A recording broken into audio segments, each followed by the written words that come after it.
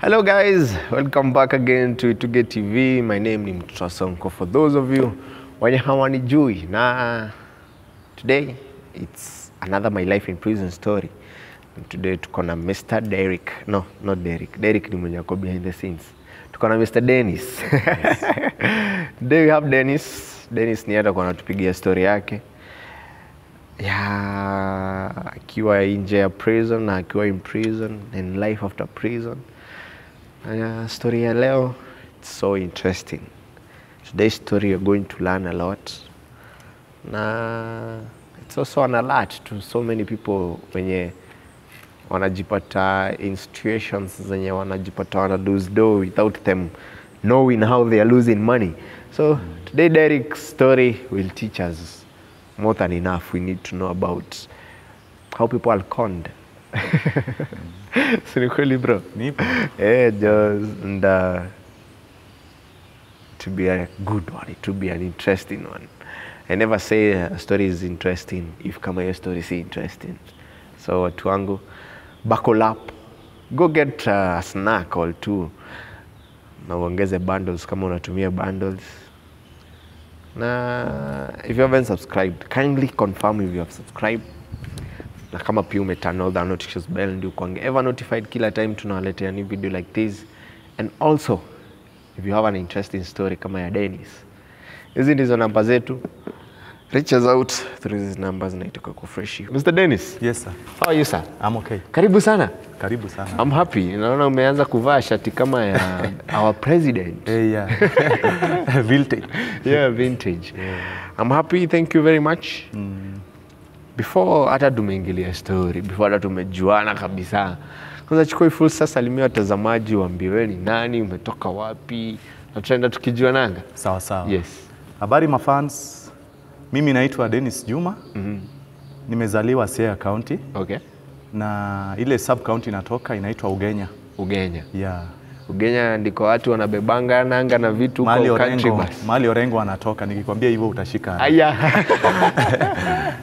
So ward yangu ni Ukwala. Nimesoma Yenga Primary School. Nikaenda Mbira High School. Mbira Boys Tushe interview mtu ametoka Mbira Boys. Hiyo ni shule ya Patrick Lumumba. Wow. Then from that sikumaliza huko, nilienda nikamalizia Yenga. Tena nikatoka Yenga nikaenda kumalizia sasa Siranga Secondary School. Bro, which is just a neighboring school. Nimesoma shule kama 3. High school? Yeah. Kwa nini?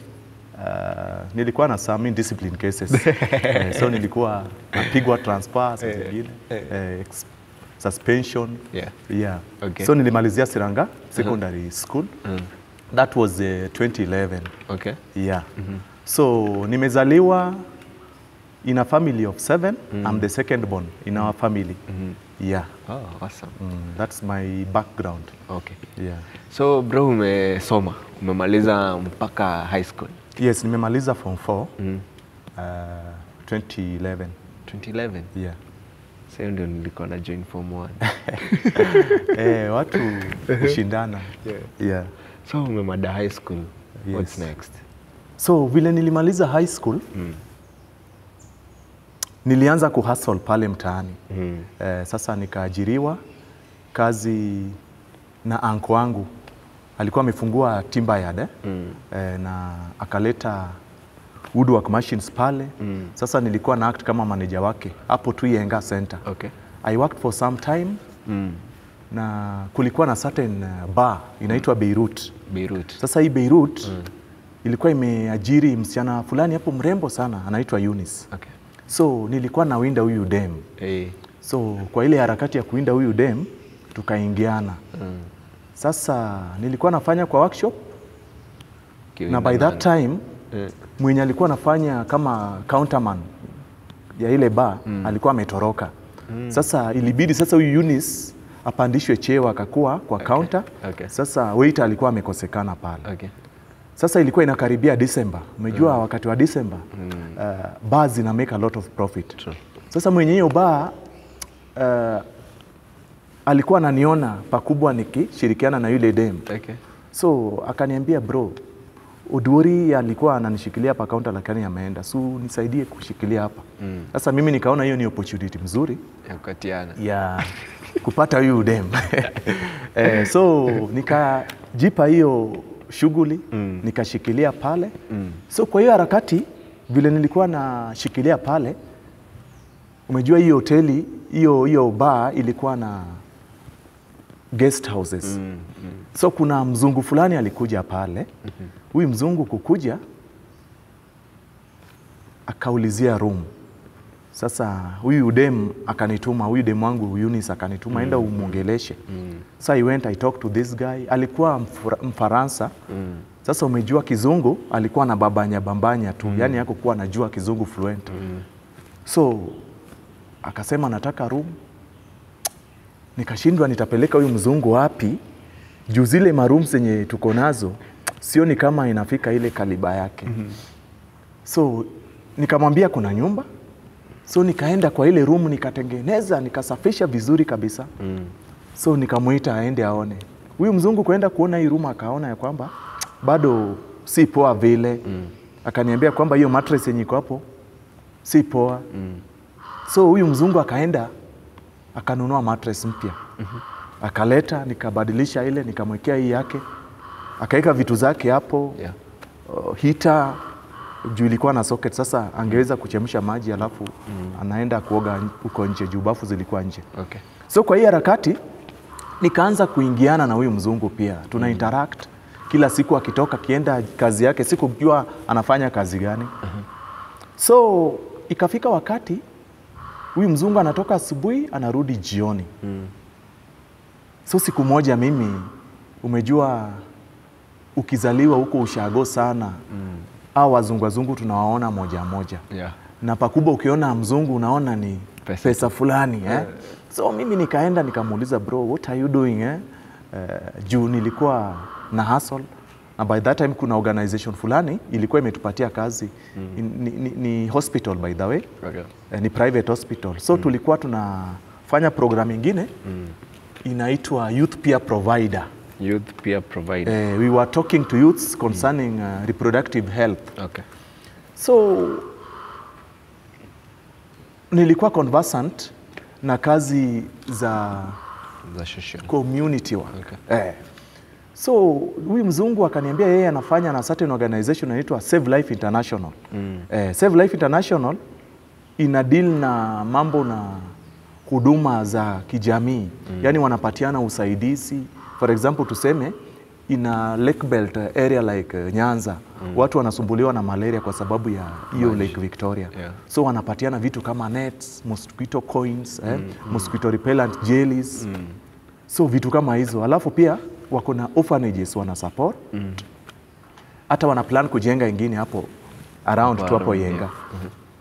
So nikaulizia mimi kazi ya kwamba wanaweza wakaniconsider wanipatie kazi. So huyu mzungu akaniambia yes, there are jobs. Do you have a laptop? Wakati huo nilikuwa nimetoka high school, sikukuwa na laptop. Lakini kuna wenzangu walimanage kuenda university, wale ambao waliqualify direct. So kuna best yangu anaitwa Hesbon Sombe. Alikuwa campus, alikuwa amejoin. Sasa alikuwa na laptop. So mimi nikachukua ile opportunity. Niende kwa Hesbon, nimconvince anisaidie laptop. So kwenda kwa Hesbon, akasema ako na laptop lakini haizi akanipatia, tutaenda na ye. Nikamwambia yes, there is no problem, twende na wewe. So huyu mzungu akanipatia some letters. Nipelekee area chief ya hiyo area yangu. Anaitwa Mr. Dongo Bare. Nikampelekea barua ya authorize this thing to happen. Mobilization yani. Anihamasishie watu yani sasa tukue tukimita watu in groups. So kupelekea huyu assistant chief hii barua, akasoma tu, akasema it's okay. Akanipatia go ahead. Mimi nikaenda kwa market chairman. Nikamuongelesha. Market chairman pia akakubali. Sasa nikawapatia kazi ya kunimobilizea watu. Na mimi naye na coordinate na mzungu. Sasa mimi ndio coordinator. Umejua ujui mzungu hajamuona. So watu wakamobilize watu. Na sasa ile kitu ilikuwa inafanyika by that time. Kuna organization ilikuwa imekuja huko Siaya County. Wakati huo Obama alikuwa president US. Okay. Sasa alileta organization inaitwa Give Direct. Give Direct ilikuwa inahakikisha kwamba nyumba yoyote ya nyasi, mtu yeyote ako na nyumba ya nyasi, Alego constituency. Hiyo nyumba ilikuwa inatolewa, unapewa pesa. Alikuwa na support watu na fund 87,000 ya kujenga nyumba ya mabati. Okay. So hiyo organization ilienea sana hiyo area. Sasa sisi pia tukakuja na yetu Ugenya sasa. Tukaanza kwa area yangu. Mimi sikujua kwamba this is a scam. Okay. I just took it as a normal job. Ya kwamba nimebahatika nimepata job na mzungu. Okay. So sikuchunguza mambo mengi. Na kwa sababu ile Give Direct ilikuwa imeshashika Alego, ili convince watu. So people really came to register. Sasa hapa huyu mzungu alisema kwamba registration tuweke 20 shillings. I did. Yeah, per person. Kwa sababu wale ambao walikuwa wananisaidia kuandikisha hao watu lazima wangelipwa. Na huyu mzungu alisema kwamba yeye hatoi pesa kwa mfuko yake. Nione vile hao watu wanalipwa. Sasa lazima ikue a certain cost yenye watu watakuwa wanagaramika pia. So ikakuwa 20 bob. Hiyo ilikuwa peanut, pesa kidogo sana kwa watu. Mwaka gani hiyo? That was 2012. Okay. 2013 ikikaribia. My friend, people came, people really registered. Sasa mimi ile shirika yenye nilikuwa nafanya nayo Matibabu Foundation, kulikuwa na 5 youths wenye tulikuwa tunafanya nao. So nikaita wale ma youths. Kwa hii sasa group sasa tufanyie huyo mzungu kazi. Walikuwa watu 4, Peter, Paula, Lilian Osika, alafu mimi na huyu Hesbon huyu. So tukafanya hii kazi, first day tuliregister. Siwezi kumbuka the exact people tuliregister, lakini ile pesa nilicollect hiyo siku ilikuwa almost 40 something thousand. So hii 40 something thousand nani mbao umejua watu wengine hawakukuwa wananipatia 20 bob. Wengine hata wanakuja na 200. Wananiambia mimi sitaki change, mimi andika tu jina yangu chini. Mwingine hata anakuja na punch. Anasema Deno, mimi sitaki change. Wewe andika jina yangu. Watu walikuwa wanascramia the chances. So I took that advantage. So by the end of that exercise, kwenda kuhesabu pesa nilikuwa na 40 something thousand. 46 ikikaribia 47,000 huko. Sasa mimi kwa sababu nilikuwa nimeelewana na yule mzungu kwamba watu wanalipwa 1,000 per day. So mimi nikapatia watu 600 shillings per day. It was a good money by that time. Nikapatia 600 per day. Mimi nikaenda kwa yule mzungu sasa, nikapanda nduthi. Kumbuka niko na pesa nimebeba kwa bag, safari bag. Si nimeacha Sombe na laptop yake. Wana appreciate. Sombe analipwa na laptop. Analipwa 600. Laptop pia tunahesabu kama mtu. Laptop pia 600. In fact hata hiyo laptop haikufanya kazi, ilikuwa tumewekwa tu hapo. Ya PR. Ya kuconvince watu. Sasa Sombe akaniuliza baadaye, Deno, uliniita na laptop. Sasa kazi ya laptop nikamwambia hiyo kazi huyu mzungu atanipangia. Ni kama hizo list wewe sasa utazitype. Alafu uziweke in order. Akasema it's okay. So kwenda kwa huyu mzungu jioni hiyo nikamtolea 20k. Nikampatia. Hakujali kuniambia kwamba pesa nyingine iko wapi na nikampatia zile majina. Yale majina yani. Akasema it's okay. Tomorrow where are you going Dennis? Nikamwambia tomorrow we scheduled tutakuwa Simur. Simur is now my sub location. Okay. Umejua during all this time mimi najua kwamba this organization is going to help. Kwa sababu wakati huo hata nilimobilize watu mpaka watu wangu wa familia pia niliwahamasisha. So the following day tukaenda Simur kuenda huko tukamanage kucollect 35,000. Nikapelekea huyu mzungu 15. Okay. Nikabaki na 20. The third day tukaenda Nzoia market. It was on a Wednesday. Nzoia market kwenda ni market ya ng'ombe. Sasa watu wa Lego wenye wanauza ng'ombe wanakuja na watu wa Ugenya pia watu wanatoka mpaka Samia huko wanaleta mang'ombe. It's a big market actually. So hiyo siku nilipata idadi kubwa zaidi. I collected almost 70,000 on that day. Kwa sababu Give Direct ilikuwa inafanya Lego. Watu wa Lego sasa wamekuwa convinced na tayari wamekuja market, wanapata hii shirika inaendelea. So at the same time wameshasikia kwamba ni mzungu. Juu kulikuwa na rumors ya kwamba nimeonekana na mzungu fulani. My brother, out of 70,000 nilichukua 30,000 nikapelekea huyu mzungu, nikabaki na 40 nikaeka. Alafu sasa on a Thursday you were supposed to go to Yenga sublocation now. Venue ilikuwa Assistant Chief's office. So hiyo siku mimi nilikuwa nimelala nyumbani Siranga. So kuchukua nduthi naenda kazini. Hiyo ndio market mali nilikuwa nafanya kazi na market. Huyu mzungu alikuwa analala. Ndio hiyo guest house iko ile Beirut. So kufika pale, sikufika huko actually. Nilikutana na watu kwa njia wakirudi. Wakanisimamisha. DLWR, kuna hii nickname ya DLWR. Mamangu alikuwa na operator hoteli. Sasa during that time kulikuwa na certain advert kwa Ramogi ya DLWR. Kumaanisha kwamba walikuwa na advertise kulikuwa na nini a certain Royco. Sasa hiyo Royco ilikuwa inatumika kwa kukaranga. Sasa walikuwa na advertise ya kwamba watu wanunue hiyo Royco juu iko na ladha tamu kwa chakula. Sasa wakati mama yangu pia alikuwa anaoperate ile hoteli, kuna jamaa anaitwa Wino Maiye alikuwa anapenda kukula kwa hiyo hoteli. Sasa alikuwa anatangaza kwamba mkitaka chakula mzuri kujeni kwa DLWR. So I got that nickname. So watu walikuwa wananiita DLWR by the way. Though it was my mother's nickname. Juu alikuwa anaoperate hiyo hoteli.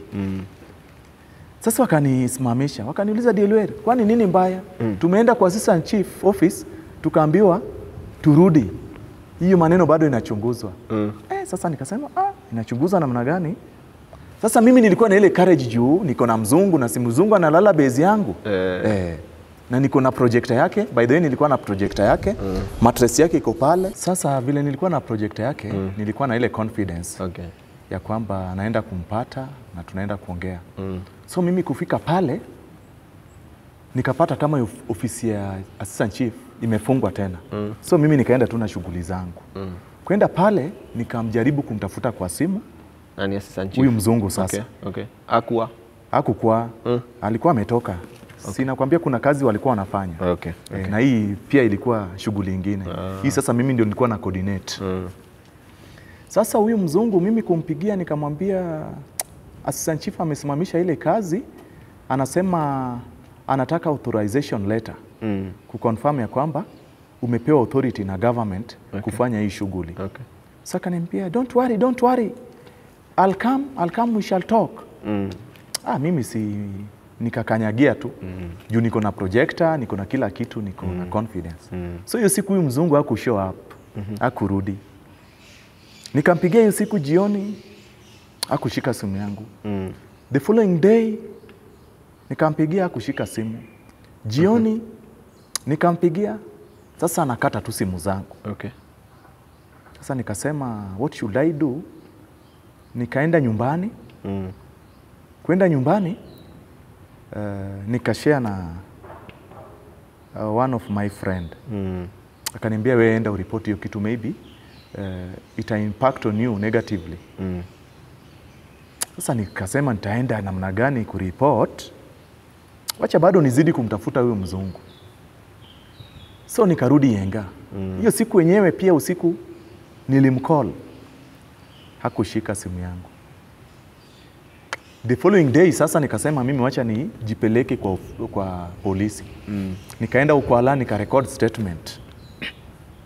Record statement nikaambiwa sawa, wewe rudi tu nyumbani, tutatafuta huyo mzungu, tupatie namba yake. Nikachana na hiyo maneno hivyo. So mimi kurudi nikachukua ile projector sasa nikasafirisha nyumbani. Juu ilikuwa kwa ba pale. Sasa nikachukua ile projector na mattress nikaeka kwa pikipiki. Ile mattress mpya ile. Nikasafirisha nyumbani. Ili akikuja sasa ndio niende nimtolee hizo vitu zake nyumbani. Huyu mzungu aliendanga hivyo. After some time tulisikia kwamba huyu mzungu amekufa. In fact alikuwa tu sasa ameingia kwa ulevi tu, kiolela anakunywa mpaka busa changa, analala, unasikia sijui amepatikana kwa mtaro. Kuna mama fulani alikuwa amekuja naye, sasa ndiye alikuwa ananipatia hizo story zake. Okay. So alikufa, akasafirisha kwao. Okay. So hii kitu ilikuja ikalipuka, na kwa sababu mimi ndio nilikuwa kwa frontline, watu wa area wakasema nilijua hii maneno. So zile pesa nilikuwa nimesanya. Wakati huo nilikuwa nataka niende college. Lakini kwa sababu mamangu alikuwa kwa hii loan ya Kenya Women, singeweza kumake. Juu vitu zangu zilikuwa zimekwama shule, nimemaliza form 4, niko na arrears ya almost 14,000, natakikana nilipe. Sasa kwa sababu nilikuwa na some savings, nilikuwa nimefanya. Ile kazi nilikuwa nimeajiriwa na anko yangu. Ile Beirut pia ilikuwa wakati wa Christmas pia tumelipwa, tulikuwa tunapewa tips pia pale. Nikamanage kulipa ile school fees through that money nilikuwa napata pale. Lakini hizi zenye nilikuwa nimesanya za mzungu, nilikuwa nimesanya almost 113,000 nakumbuka. So nilikuwa nataka niende college. So mimi nikachukua hiyo opportunity niende niulizie Kibabii University iko Bungoma. So nikaenda mpaka Bungoma nikaulizia ile course naweza nikafanya, kawapatia certificate yangu. Wakaniambia wewe rudi tu, tutakukall tukuambie ile course unaweza ukafanya. So mimi wakati huo hiyo maneno ilikuwa imeshika nyumbani sana. Watu wananiita conman, yule kijana mdogo huyo, kijana wa Dielwera ametukon pesa. Sasa kwa ile aibu sasa nilitoroka mtaa. Nikaenda nikarentisha mahali kwingine Bungoma sasa. Sasa Bungoma wakati huo betting ilikuwa imeanza lakini haikuwa imeshika. So kulikuwa na certain site inaitwa Elite Bet. Best yangu anaitwa Samuel Kazola, tulikuwa tunaona na yeye mpira sana, alikuwa fan wa Arsenal. So nilikuwa napenda mchezaji wa Arsenal anaitwa Kazola. Yeye ndiye alintroduce kwa bet. So hii 100,000 nilikuwa nayo. Huyu jamaa aliniconvince ya kwamba bro, kuna game fulani hapa ya pesa inaitwa betting. Ukiwekea team ya Arsenal for example inacheza na Crystal Palace, uweke 1,000 unapata pesa fulani. So nikamuuliza mtu anaweza bet na pesa maximum pesa ngapi? Akaniambia pesa yoyote unaweza. Hakujua niko na do by the way. So nikamwambia 50,000 inaweza. Akaniambia 50,000 inaweza, lakini hiyo ni pesa mingi sana usiweke. Nikamwambia mimi Arsenal ni timu yangu. Wakati huo Ashavin alikuwa Arsenal. Situwekee tu hiyo 50,000. Akaniuliza uko na pesa? Nikamwambia niko na pesa. Nikaekelea 50,000. Possible win ikakuja 87,000. Ilikuwa 87,000 ilikuwa odd ya 1.6. Possible win ikakuja 87,000. Sasa si tunangojea. Tumebeta asubuhi.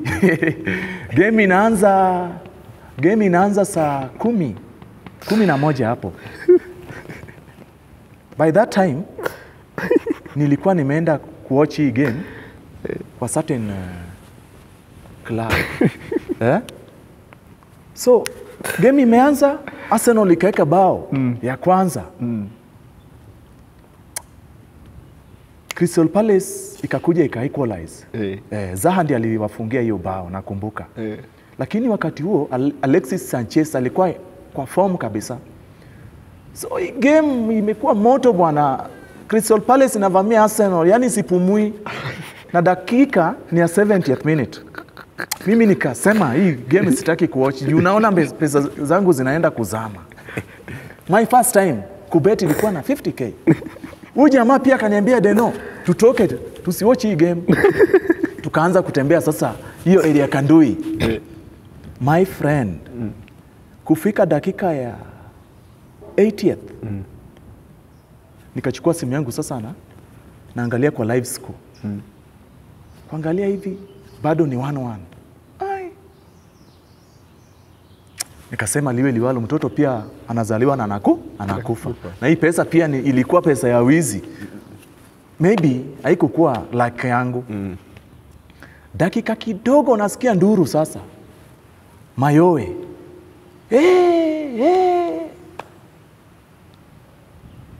Kitu kaniambia ni kama Arsenal imefungwa, juu wao ni mafans wa Man U na celebrate. Sasa nikarudi, sikuangalia live score, juu itanipatia pressure bure. Kurudi, Uchenga kaniambia wewe usiingie. Yeye ndiye akaingia. Kwa ile club tulikuwa tunawatch. Akarudi akasema, mama, Deno, Arsenal nimepata bao. Akasema basi. 80th, sasa umejua 90th minute inakaribia. Hiyo game iliisha hivyo 2-1. Tukapata 87,000, nikachukua 7,000 yenye iko juu, nikapatia huyu Kazola. Si nikabaki na 30,000 clean money. Hiyo sasa ni do yangu. By that time hakukuwa na tax. Nikatoa hii do 30,000.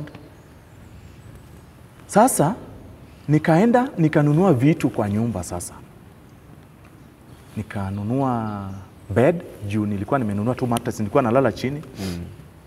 Alafu kwa hiyo compound kulikuwa na campus ladies. Walikuwa wanasoma Kibabi. Sasa umejua pale walikuwa wanaishi kwa nyumba moja wasichana 4. Mimi sasa ndio jirani wao. Pesa iko. Si huyu jamaa ameshanifundisha betting.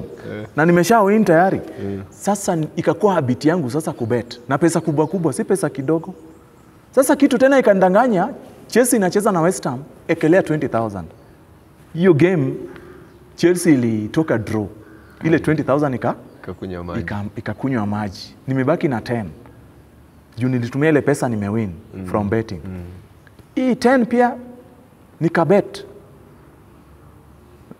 Ilikuwa timu inaitwa Zenit St. Petersburg.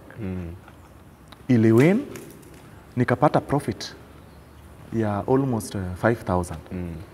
So kwa sababu nimekuwa introduced kwa hii betting, pia nilikuwa naifanya kama kazi. So ikafika wakati sasa na bet, saa zingine na win, saa zingine na lose. Sasa nikaona hii kitu si reliable. Sasa nikasema nitafanya namna gani? Saa hizo nimeshaanza kutongoza msichana wa campus pale, anaitwa Esther na Bewes. Mamake ni Mganda, babake ni Mkenya. Lakini alizoea sana kwenda huko ushago wa mamake huko Uganda. Sasa alikuwa anaongea Kiganda pakubwa sana na Kizungu, lakini ile broken English. Sasa huyu dem nilianza kumtongoza, nikamtongoza. Sasa ikafika wakati sasa huyu dem hakukuwa analala na wale wasichana wenzake. Alikuwa analala kwa hii nyumba yangu. Sasa wakati huo mahitaji ya pesa ikaongezeka. Juu lazima ningefurahisha huyu dem. Sasa tulikuwa tunaenda ma-out na yeye, parties za ma-students wenzake. Kung'ara ndio hiyo, juu sasa pesa iko, betting inaleta. So ikafika wakati, naona hii pesa inapungua. Ikarudi mpaka 50,000, nikapiga break hapo. Nikasema sasa hii nimesota. Sitaki tena kuendelea na mambo na gambling. Nikakumbuka, mbona niendelee na hii historia ya kusoma? Si huyu mzungu alishanifundisha hii njia. Na kama niliwin kupitia hii njia, mbona nisifuate pesa? Sasa mimi nikaenda kwa cyber. Nika Google conning tricks. Nikaletewa zingine, lakini zile conning tricks nilikuwa naona pale zilikuwa zinahitaji pesa mingi na lazima ungekuwa established by that time. Sasa mimi nikasema na kuresearch kukono watu. Acha nianze na hii yenye najua tayari. Acha tu nianze na ya huyu mzungu. Na in case kutakuwa na challenge, nitakuwa nabadilisha strategies. So nikaenda nika print shati na t-shirts 3 nikaenda nikafanya branding ya paperwork, nikatengeneza barua, nikatengeneza stamp ya kwamba nafanya na Save Life International. Naandika barua na sign peke yangu, mimi ndio CEO, mimi ndio kila kitu. Mimi ndio director. Alafu singeweza kufanya kazi peke yangu, lazima ukuwe na timu. Sasa nikasema lazima nitafute mtu wa mkono. Sasa kwa sababu pale Kandui kulikuwa na students wa campus. Nikasema sasa nataka kuchukua. Na sitaki huyu dem ajue ile kitu nafanya. So by that time sikuchukua dem wangu. Nikaenda eka poster ya kwamba job nataka clerk. Yoyote ambaye anajua kuandika. You have, yani lazima ukuwe na good handwriting yenye nasomeka. So nikapokea some calls like 5 people. Lakini nilikuwa nataka ladies kwa sababu wasichana umejua ukitumia wasichana kwa deal zako kuconvince watu inakuanga rahisi. Okay. Juu kwa suspect ya kwamba ni criminal inakuanga ngumu sana. So nikapata 4 ladies and one gentleman. Okay. Pamoja na mimi tulikuwa watu 6. Sasa nikawapatia hizi t-shirt. Amevaa, mimi niko na shati sasa. So tukaenda soko ingine inaitwa Chwele Market. Chwele Market kuenda tukaingia kwa management ya soko. Tukajitambulisha kwamba sisi ni so and so na tuna deal na certain organization inaitwa Save Life International. Kumbuka saa hizo tuna masquerade kutumia jina ya hii organization and we are just fraudsters. So watu wakakuwa convinced bwana, huyu chairman wa soko. Mimi nikampatia 2K atusaidie kufanya mobilization. Teke huyu jamaa akachukua kipenga, ameshapigia watu wa soko, watu wamekuja. It was a market day. Watu wametoka mpaka kuna soko ingine inaitwa Cheptais huko juu. Wakateremka Mount Elgon, wamekuja. Yani watu walijaa. Tukajitambulisha. Saa hizo nilikuwa nimeshanunua hii inaitwa megaphone. Hii ya kuongelesha watu. Sasa hii kitu ilikuwa inakaa unique. Kuna watu wengine hata hawajaiona. Niko na kamera ile ya kushika watu ile kadogo. Sasa tukaregister hao watu. By that time niliweka registration fee ikuwe 100. Juu niliconsider lazima nilipe hao watu na mimi hii kitu pia lazima inilipe. Okay. So hii siku nilicollect almost 36,000 shillings within a short time cash. Na mimi kwa sababu nilikuwa suspicious kwamba watu wanaweza ni suspect. Vile nilicollect ile pesa ikafika 36,000, mimi nilitoka kwa scene nikachomoka. Juu wengine walikuwa wananicall, walikuwa wananidisturb na simu na siwezi shika simu kwa soko. Wangesikia yale makelele. So nikaenda nikakaa kwa certain hotel na kunywa chai. Wale wasichana nimewaacha kwa ground. Bado wanaendelea na kufanya collection ya kuregister. So by that time nilikuwa na simu kama 3. Yao madem niliwapatia namba yenye wanacall, wakicall naona huyu ni colleague. Alafu hao watu wengine nilikuwa nimeandika namba kwa flyers pale in case of anything unaweza ukacall pale. Pia kulikuwa na certain number ya. So clients wakicall najua tu ni client, huyu ni client. Colleague akicall najua ni huyu colleague. Juu zilikuwa lines different. So the activity went successful. Wakatoka. Kutoka nikuambia niko kwa hoteli fulani, wakakuja. Nikanunua nyama hapo tukakula. Nikawapatia kila mtu nilipatia 1,000. It was a good money by the way. Walifurahia sana. Tukachukua taxi, tukarudi Kandui. So the following day tulipanga tena kazi, tukaenda certain market inaitwa Bukembe. Bukembe is on our way to Webuye. 50 bob from Kandui. Okay. So tukaenda Bukembe. Na the same strategy. Tukafanya, tukamanage kupata 24,000. Sasa hii tulipata hiyo idadi kidogo kwa sababu haikuwa market day. Mimi niliona hiyo pesa ni mzuri. Nikalipa tu watu 1,000 tena wakarudi. The following day tena tukaenda Webuye. Webuye tukamanage kupata, ilikuwa almost 28,000 hapo. Nikawalipa hao wenzangu, hao watu wa mkono. Nilikuwa nahakikisha nimewalipa vizuri ili wasiniache. Na kwa sababu hii ilikuwa NGO, lazima ulipe kama NGO. Tukaenda hivyo mpaka Lugulu. So the more tulikuwa tunaenda mbali, the more tulikuwa tuna move away from Kandui au Bungoma town. Nao walikuwa students. So ikafika wakati kitu imekuwa tamu to these students, paka wengine wanataka kudefer their courses. Nikamwambia hapana, nyinyi muendelee tu na masomo yenu. T-shirts ndio wakanipatia, lakini contacts zangu walibaki nazo. So that in case wameenda likizo watakuwa wananitafuta. Sasa mimi tena nikaenda Eldoret. Kumbuka niko na nyumba Kandui yenye yule dem anaishi sasa kama security wangu ako pale.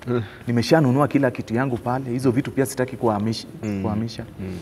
Sasa nikaenda Eldoret, nikafanya Eldoret, Langas huko, na nikaona ya kwamba hii kitu inalipa. Sasa nikachukua hii kitu kama kazi. So ikafika wakati nimeenda. So una bado all this time una move tu na ile jina tu moja uli create bado hata international. Sija change. Okay. So ilifika wakati nimefika at a certain village, nikapata kuna wasee waliai skamishwa na certain organization. So huyu mzee akaniambia kuna certain organization ilikuja huku ikatudanganya, watu wakaregister, lakini watu walikuwa wanatoa 1,500. Ikaenda hivyo. Sasa huyu mzungu akasema itakuwa ngumu kukuamini. Huyu mzee akaniambia kwamba itakuwa ngumu sana kuamini. Juu hizi mashirika za kusaidia watu huwa wanasaidia watu free bila kutoa registration fee. So hii kitu ilinichanua. Nikaenda back tena. Kwenda back nika strategize. Nitafanya namna gani? Sasa wakati huu nilikuwa nimesha recruit another team na nilikuwa nimewafanyia induction kulingana na kufanyia Save Life International. Zile terms and conditions za Save Life International. Sasa kustrategize tena ilibidi tubadilishe terms and conditions. Sasa tena nilirishuffle ile team yangu, nikawastopisha kazi, nikaenda tena nika recruit another team. Sasa another strategy sasa ilikuwa ya microfinance. Nilishift to microfinance sasa. Nikaenda tena cyber, nika Google microfinances, online microfinances in Kenya. So ku Google online microfinances, nika come across Zidisha microfinance, Tala, Branch, lakini hizo zilikuwa zimejulikana sana. Kama Tala na Branch zilikuwa zinapatiana watu loan kwa simu. So sikuzitumia juu ningepata watu kwa ground wenye wako conversant nazo. Niliamua kuchoose Zidisha. Sasa nikaenda nika Google terms and conditions za Zidisha. Nilikuwa nimesettle on Zidisha kwa sababu jina ya Zidisha ni ya Kiswahili word, meaning kuongeza. Alafu their offices zilikuwa in Rwanda. CEO wao walikuwa Mrwandi, anaitwa Julia Kunia. Sasa nikasema hii ndio nataka kutumia. Juu iko Kenya. Nikaenda nika print the terms and conditions, nikatengeneza flyers, loan application forms, staff card. Actually staff card nilitengeneza na niko na sample ya staff card ndio hii. Hii sasa. Kitu kama hiyo nilitengeneza staff card. Nikaenda nika brand mpaka hii neck tag hii. Zidisha microfinance. This one is not branded, lakini zile nilikuwa natumia pale kitambo zilikuwa branded. Chati nikatengeneza ile mzuri kabisa. Zidisha microfinance, nikazitengeneza kama 5 pieces. Nikatengeneza stamp. Sasa nika recruit tena watu. Wakati huu sasa ilipata kama shule imefungwa. I managed to get one teacher, alikuwa anafundisha kwa private school. Sasa umejua ni mtu ako conversant na hii maneno sasa ya kuongeleshana yani. Juu nilikuwa nataka mtu ako vocal kabisa, anaweza kaongea choki. Hiyo ndio maana huyu teacher alinifurahisha. So tukaanza kufanya kazi na yeye. Na kwa sababu alikuwa kwa holiday na bado ulikuwa na market tu venye tu ulikuwa na stick vitu kwa sasa bado natembea kwa masoko sasa. Okay. Sasa masoko sikukuwa na target market days. Juu market days unapata neighboring market zinakusanyika at a certain place. So kama uligonga watu at a certain market, automatically wangekugundua wakikupata kwa hii soko tena. So sikukuwa nafanya una market day. So nikiingia kwa soko, unaingia kwa chairman ya soko, ananifanyia mobilization, nampatia kitu kidogo, na ukishapatia mtu kitu kidogo automatically lazima shughuli yako iende successful.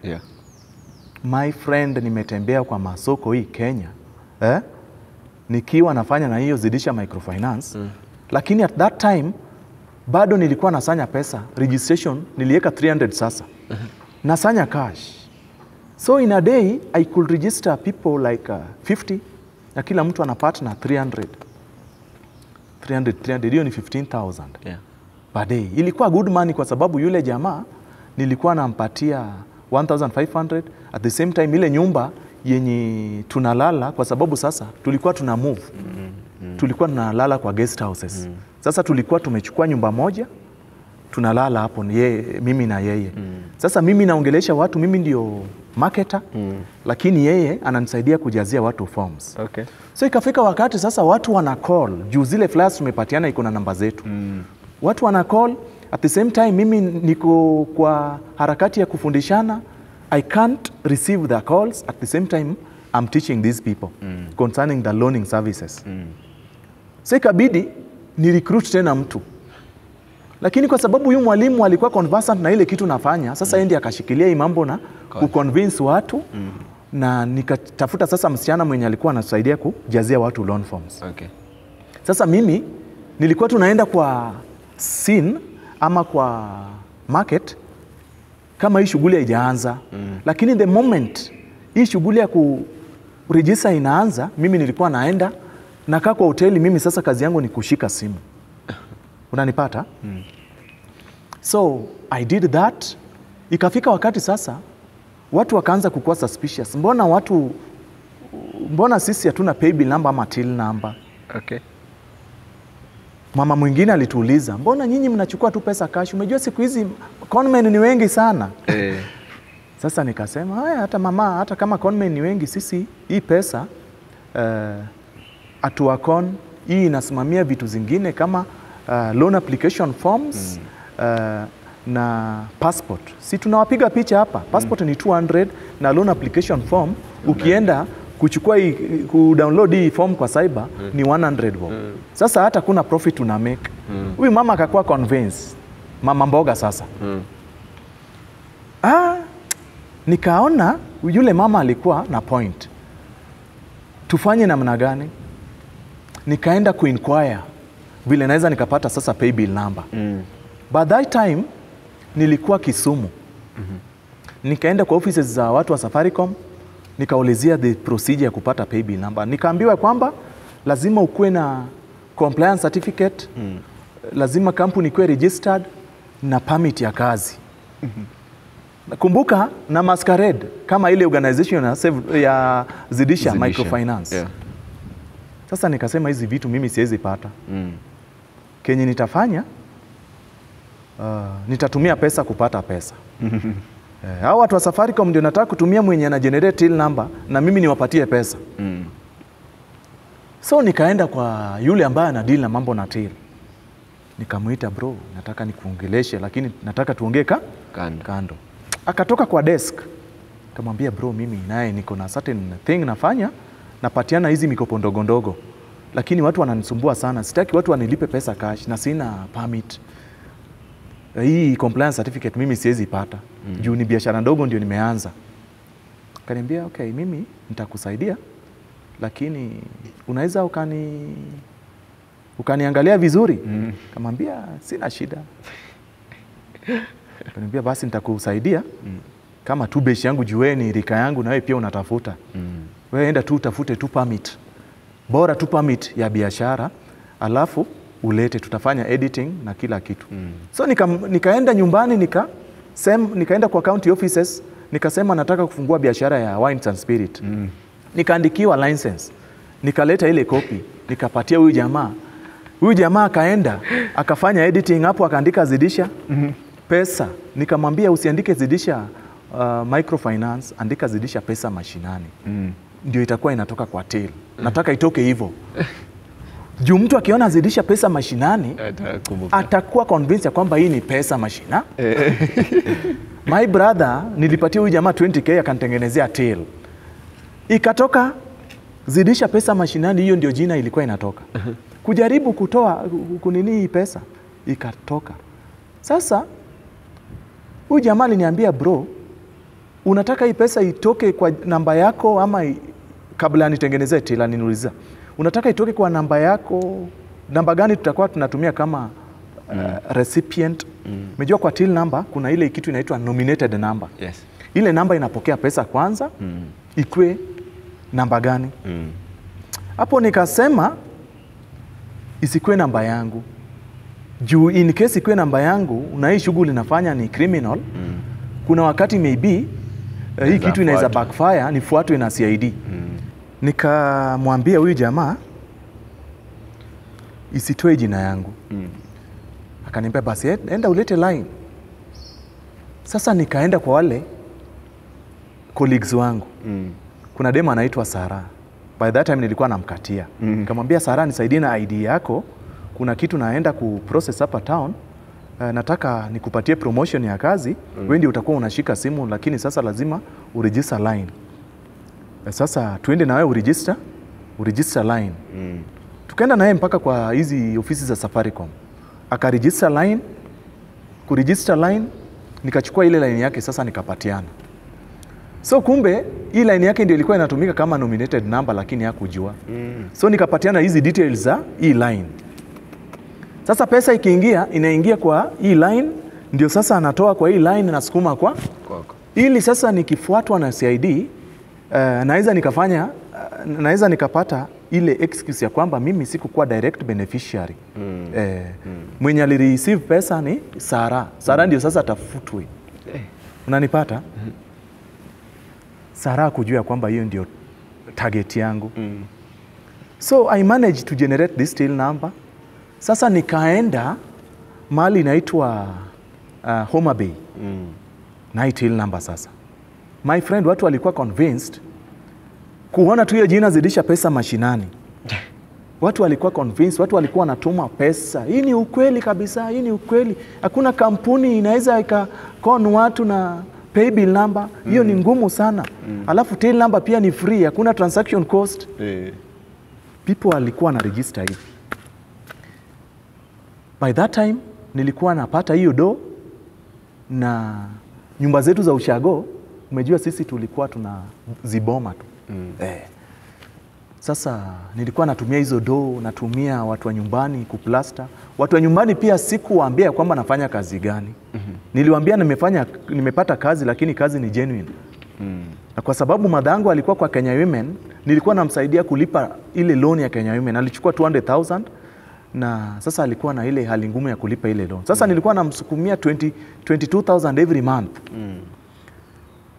Sasa mimi nafanya kazi, nikirudi narudi home for some time tena. Naenda.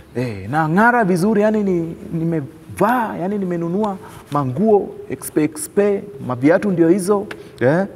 So nikafanya hii kazi, nikaenda Kakamega.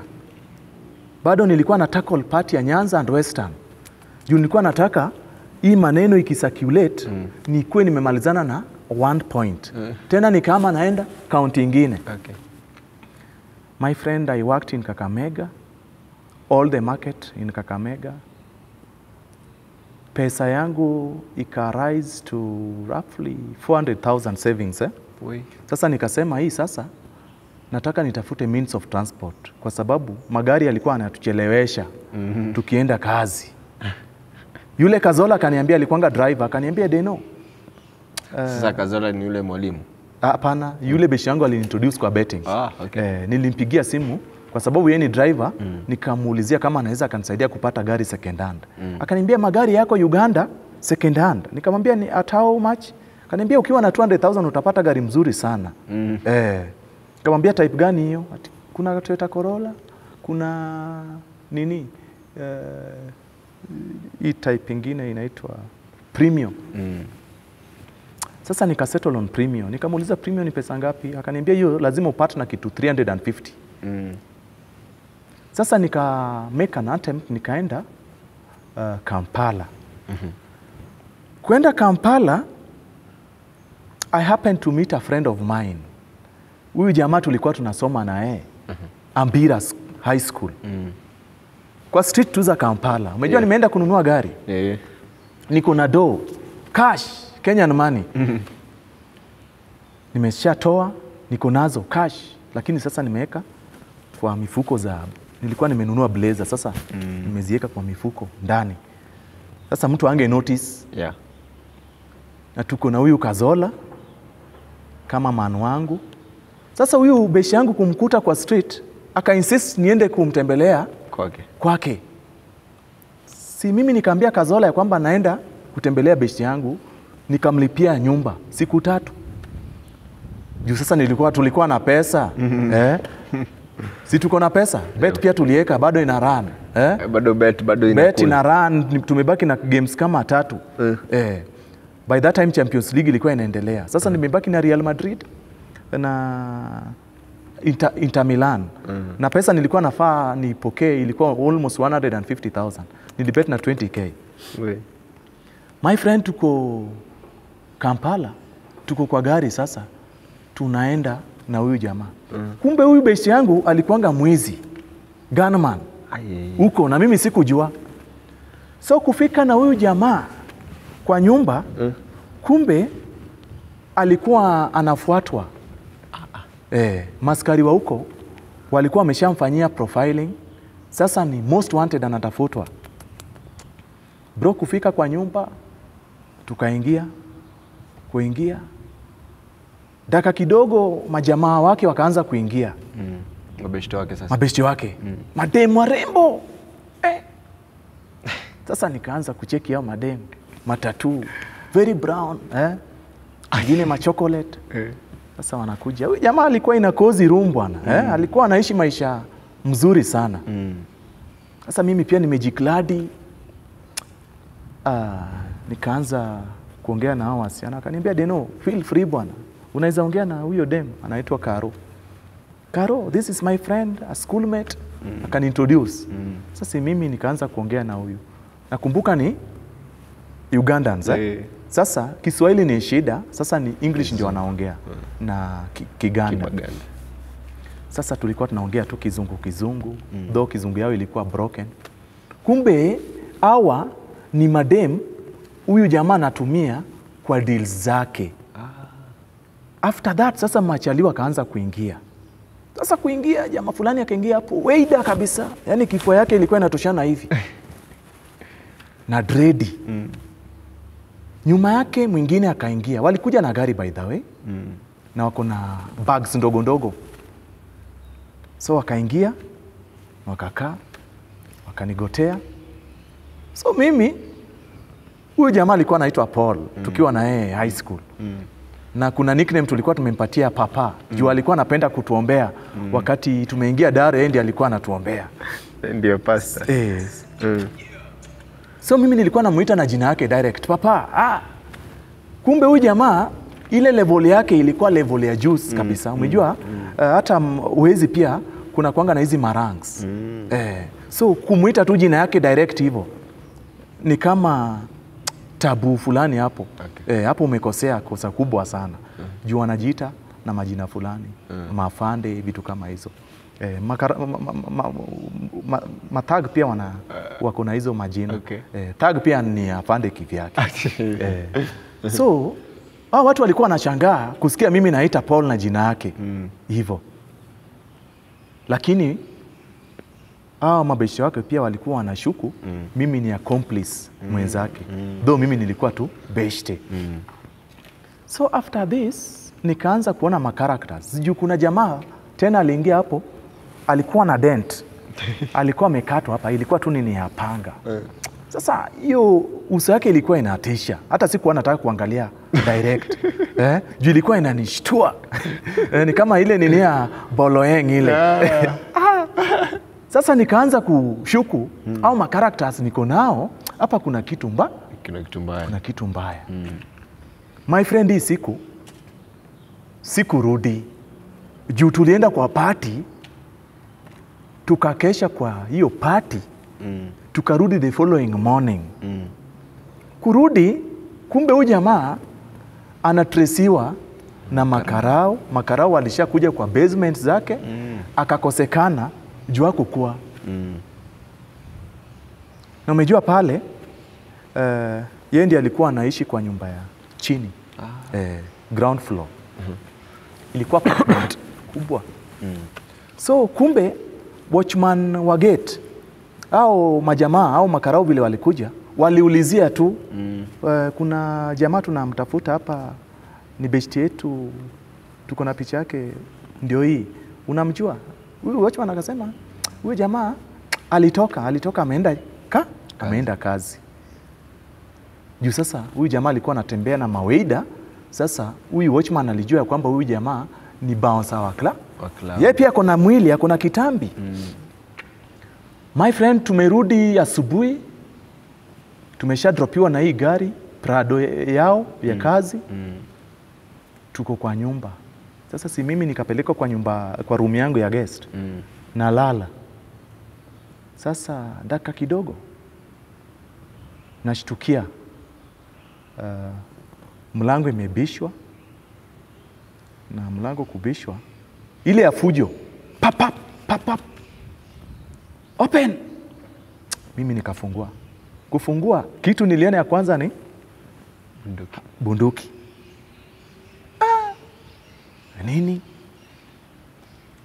Sasa umejua nilikuwa nimelala, nilikuwa na vest na short. Hao majamaa wakaniambia shika vest.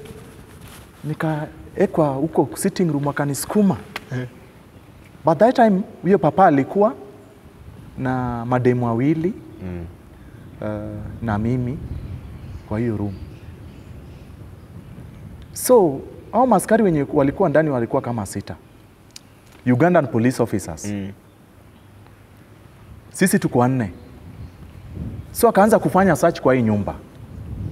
Kufanya search, kumbe ile base yenye nilipelekwa kulala hapo chini kuna drawer. Hapo kuna mabunduki bro kama 4. Pistol. Hizi vitu zikachukuliwa zikamwagwa chini. Wakazichukua. Huyu askari akavaa gloves, akaziweka hapo chini. Alafu tukaekwa pingo. Sasa tunapelekwa Kampala Central Police Station. Kupelekwa huko nikajitambulisha. Sasa umejua, sasa unaandikisha statement. Wewe ni nani? Mimi nikasema mimi nilikuja huku Uganda ama Kenya. Nilikuja kufika street, nilikuja kununua gari na nikakutana na this person. This one was my high school friend. Akaniambia niende kwake. Kwenda kwake ndio sasa mkakuja mkatupata tukiwa na yeye. Mimi nilitoka Kenya juzi. Wakatuambia how can we prove that?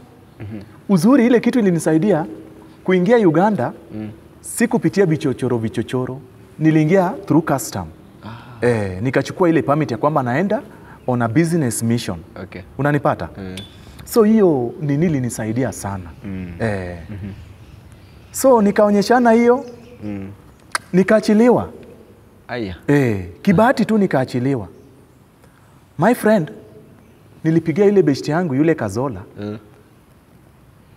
Kwa sababu zile 3 days sikutoka immediately, nililala cells. Nikatolewa the following day. So now the third sasa day. Nikapigia Kazola. Ile siku nilikuwa natolewa ndio ile siku ile pesa yangu ya room nililipia Kazola ilikuwa ime-expire. Unanipata? So nikampigia, tukakutana, nikamwelezea hiyo issue, akaniambia bro, kama hiyo ndio kitu imefanyika, sasa hata gari tununue hapa. Tuende tutafute mali kwingine, hata tutaulizia huko mbele. So we went, tulichukua gari, tukalipa. By that time from Kampala to Busia ilikuwa 500 shillings. Tukalipia, tukarudi mpaka Busia. Busia, Uganda nao. Kumbe kuna magari zingine pia zilikuwa tu hapo kwa yard. So in Busia sasa. In Busia sasa. Nikafaulu kupata gari, nikanunua, nikarudi. How is the police stations in Uganda? Okay, sawa tuna kama hizi za Kenya. Hakuna difference. Hakuna difference. Hakuna difference. UOB ni the same too. Wanatumia tu the same criteria. Okay. Hakuna tofauti. Maybe prisons ndio naweza sema maybe kuna tofauti kidogo. Kuna tofauti kwa nishaipelekwa prison? Hapana, si huko. Yaani nashuku maybe kunaweza kuwa na some differences. Okay. So wewe umeshikwa, nikaachiliwa. Sasa nimerudi Busia. Juu ile permit ilinisaidia. Sasa nikanunua gari. Nikanunua gari pale. Nikaambiwa lazima niende kwa ofisi ya hao watu wa customs, nifanyiwe clearance. Kuna fee nililipia hapo. Kumbe mwenye ananifanyia clearance pia akona group ingine tena ya kukuja kuharass ukishapita sasa border. Tena wanakuja wana masquerade kama polisi, wanakuja wanakuthreaten ya kwamba umenunua gari kwa njia mbaya. Wana masquerade kama polisi. So mimi vile nilishaingia upande ya Kenya, sasa sinaenda kuangalia mambo na insurance. Nimeshatoka kwa ofisi ya insurance, nimeacha gari kwa parking. Tuko na Kazola. Kuingia tu hivi kwa gari, dakika kidogo majamaa watatu bro. Ati ebu msimame kidogo. Nyinyi ni nani? Tukajitambulisha. Mimi ni fulani. Sasa umejua nimekuwa worried tena. Juu tena naona tu kushikwa tu. Nashikwa tena. Na tayari nimesha spend 250,000 Nimebaki na almost 130,000 shillings kwangu. Ama jamaa wakaingia kwa gari. Nikawauliza nyinyi ni akina nani kwani? Ati mnatuliza sisi ni akina nani? Mtajua mbele. Sisi ni maafisa. Kenya ilinisaidia. Kuna beshi yangu anaitwa Mike, alikuwa Karao. Na alikuwa attached hapo Busia. Sasa nikamwambia kama nyinyi makarao mmekuwa attached wapi? Umejua sasa mimi sijui ku drive. Kazola ndio dere. Mimi sasa ndio nawauliza maswali. Nini inaweza onyesha kwamba nyinyi ni makarao? Mnipatie ID yenu ya kazi. Kasema mnataka kwa jeuri. Huyu jamaa akatoka kwa backseat, akakuja kwa nini ya mbele, akafungua mlango cha nguvu, akasukuma Kazola. Kwa hii seat yangu sasa tumeshare na Kazola hii seat. Sasa yeye ndiye ana drive. Sasa ana drive asifa anaenda kwa police station. Sasa mimi nika cool to down. Nikasema hii imeenda hii ni kama gari yangu hii inaenda tena kurudi huko. Juu sasa sijai nunua gari. Bro, huyu jamaa aliendesha na kabla afike police station akasimamisha gari. Akaniambia bro, nyinyi ni ma youth, tunataka tuongee. Hii gari mmenunua lakini hamjafuatilia zile procedures zenye zinatakikana. Sasa mimi siwezi penda tuende police station. So for that matter, it's either gari inarudi ama mtupatie kitu kidogo sisi tuende. Nikamwambia basi mngesema mapema. Umejua saa hizo nimeshakuwa tensed. Nataka kudefend gari. Sitaki gari iende. Okay. Sasa nikamwambia sasa mnasemaje? Wakasema wanataka 10,000. Nikamwambia 10,000 anakuna. Mimi pesa ninaweza nikawapatia ni 5,000. Yes, sawa. Tukatoka. Sasa umejua nilikuwa na pesa. Sasa nikachukua mkono nikaeka hivi nikahesabu huko ndani. 5k nikatoa nikawapatia. Hao wakaenda. Nikamwambia sasa huyu Kazola sasa tuende straight. Hii gari tunaiweka kwa police station hapo ndani. Busia, si tuko Kenya. Haya, tunaenda. Juu Mike anafanya pale, tunapeleka hii gari kwa police station, lakini hao watu mimi nimewamark. Nimewamark. Najua si makarao. Lakini sasa ile pesa nitoa tu out of tension. Yeah. My friend nilikuja nika lipa hii kote sana. Vile sasa tulikuwa tumeshalipa hao watu nikatoka. Sorry. Tukaenda tukaonana na Mike. Juu sasa tulienda mpaka police station. Kwenda police station, Mike akakuja. Kumbe alikuwa amepelekwa assignment ya kulinda bank. Baadaye tukampigia, tukakutana. Alafu nilimanage kutoa hiyo gari yangu hapo hiyo usiku. In fact huyo Mike ndiye alitupatia escort. Tukaenda mpaka a place called Bomala akatuachia na huko. Okay. So nikarudi tena kwa ile kazi yangu. So by that time sasa nilienda mali inaitwa Muhoroni. Umejua bado sijui kudrive.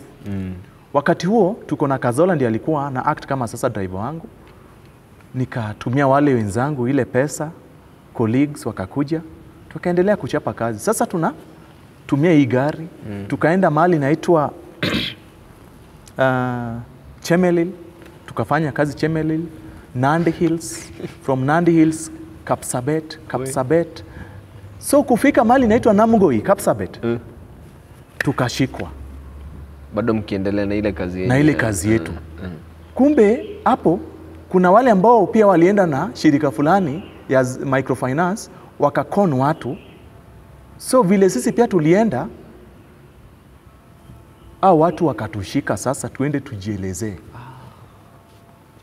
Mimi by that time nilikuwa kwa scene, lakini nilikuwa nimetoka kidogo. Wale wenzangu wote wakashikwa. Gari haikushikwa juu nilikuwa kwa gari na mimi sasa nilikuwa nakaa kwa gari nikishika simu. Okay. Tuko na huyu Kazola. Juu ndio dere wangu mimi sijui kudrive. Sasa vile wale wenzangu walinipigia simu ya kwamba ameshikwa, nikaambia Kazola sisi tuende wapi? Police station. Tuende LD, si police station. Muhepe sasa. Sisi tunahepa. Tukahepa tukaacha hao watu. Alafu nikatumia Kazola. Juu sasa Kazola hakukuwa anafanya na sisi, hakujua hii kazi. Sasa yeye nikamtuma aende asikize. So the following day wale watu wakapelekwa kotini, Kazola akaenda. Kumbe hawakupelekwa kotini kusomewa charge. Au makarao walienda kufanya ile kitu inaitwa miscellaneous application. Umejua fraud ukishikwa lazima ichunguzwe. So Kazola akaenda pale, hao watu wakapelekwa kotini, msaidizi wakaomba 1 week wafanye investigation. Alafu akaregeshwa. So kuregeshwa, nikapigia sasa CID.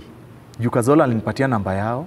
Nikamwambia mkubwa, hao watu ni watu wangu lakini nataka tuongee. Akasema ukitaka tuongee sukuje. Akasema mimi saizi niko mbali. Lakini naomba tu uachilie hao watu juu hao watu pia walikuwa tu kwa ile harakati ya kutafuta. Hawajaibia mtu, hawajachukua kwa nguvu na ni kazi tu yenye walikuwa wanafanya. Sasa ona tu vile unatusaidia. Ati hiyo itakuwa ngumu. Sasa wewe unataka tukusaidie namna gani? Nikamwambia mkubwa tuko na 10k, so tukusukumie hiyo tusaidie. Hapana, usitutumie pesa kwa simu. Tuma nayo mtu. Na watu walikuwa watu 4 wenye walishikwa. So nikatuma Kazola na 10k. Kazola kaenda. Kufika hivi wakakataa 10k. Wakasema kila mtu anatoa kila mtu na 5k. Sasa ikabidi niongeze another 10,000 ikakuwa 20. So nikafaulu kutoa watu wakatoka nje, lakini sasa waliogopa hawakurudi.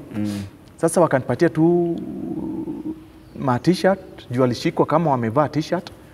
Alafu tukaenda kwa room mali walikuwa wamebook, nikawalipia juu walikuwa wameshikwa, hawakulala kwa hiyo nyumba, lakini mwenye nyumba alikuwa anataka pesa hiyo siku. So hiyo siku ikaisha hivyo.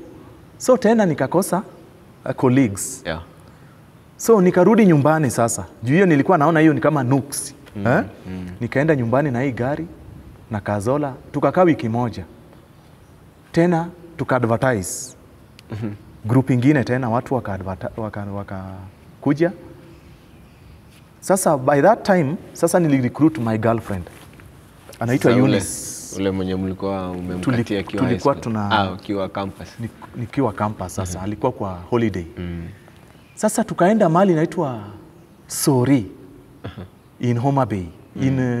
Sori Karungu is in Homa Bay, lakini iko mpakani ya kuna part ya Homa Bay na kuna part ya Migori.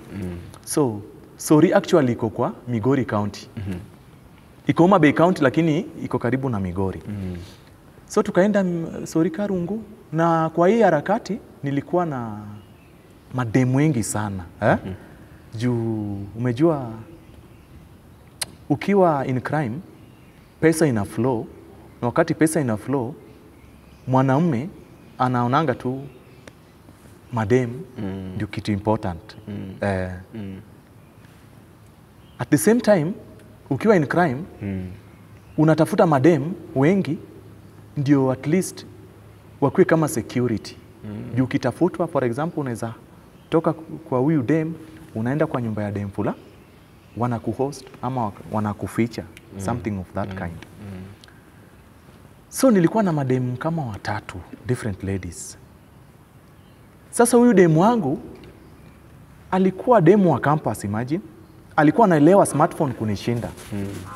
So nilikuwa na affairs na hao mademu wengine. So ikafika wakati yeye pia alikuwa ananishuku.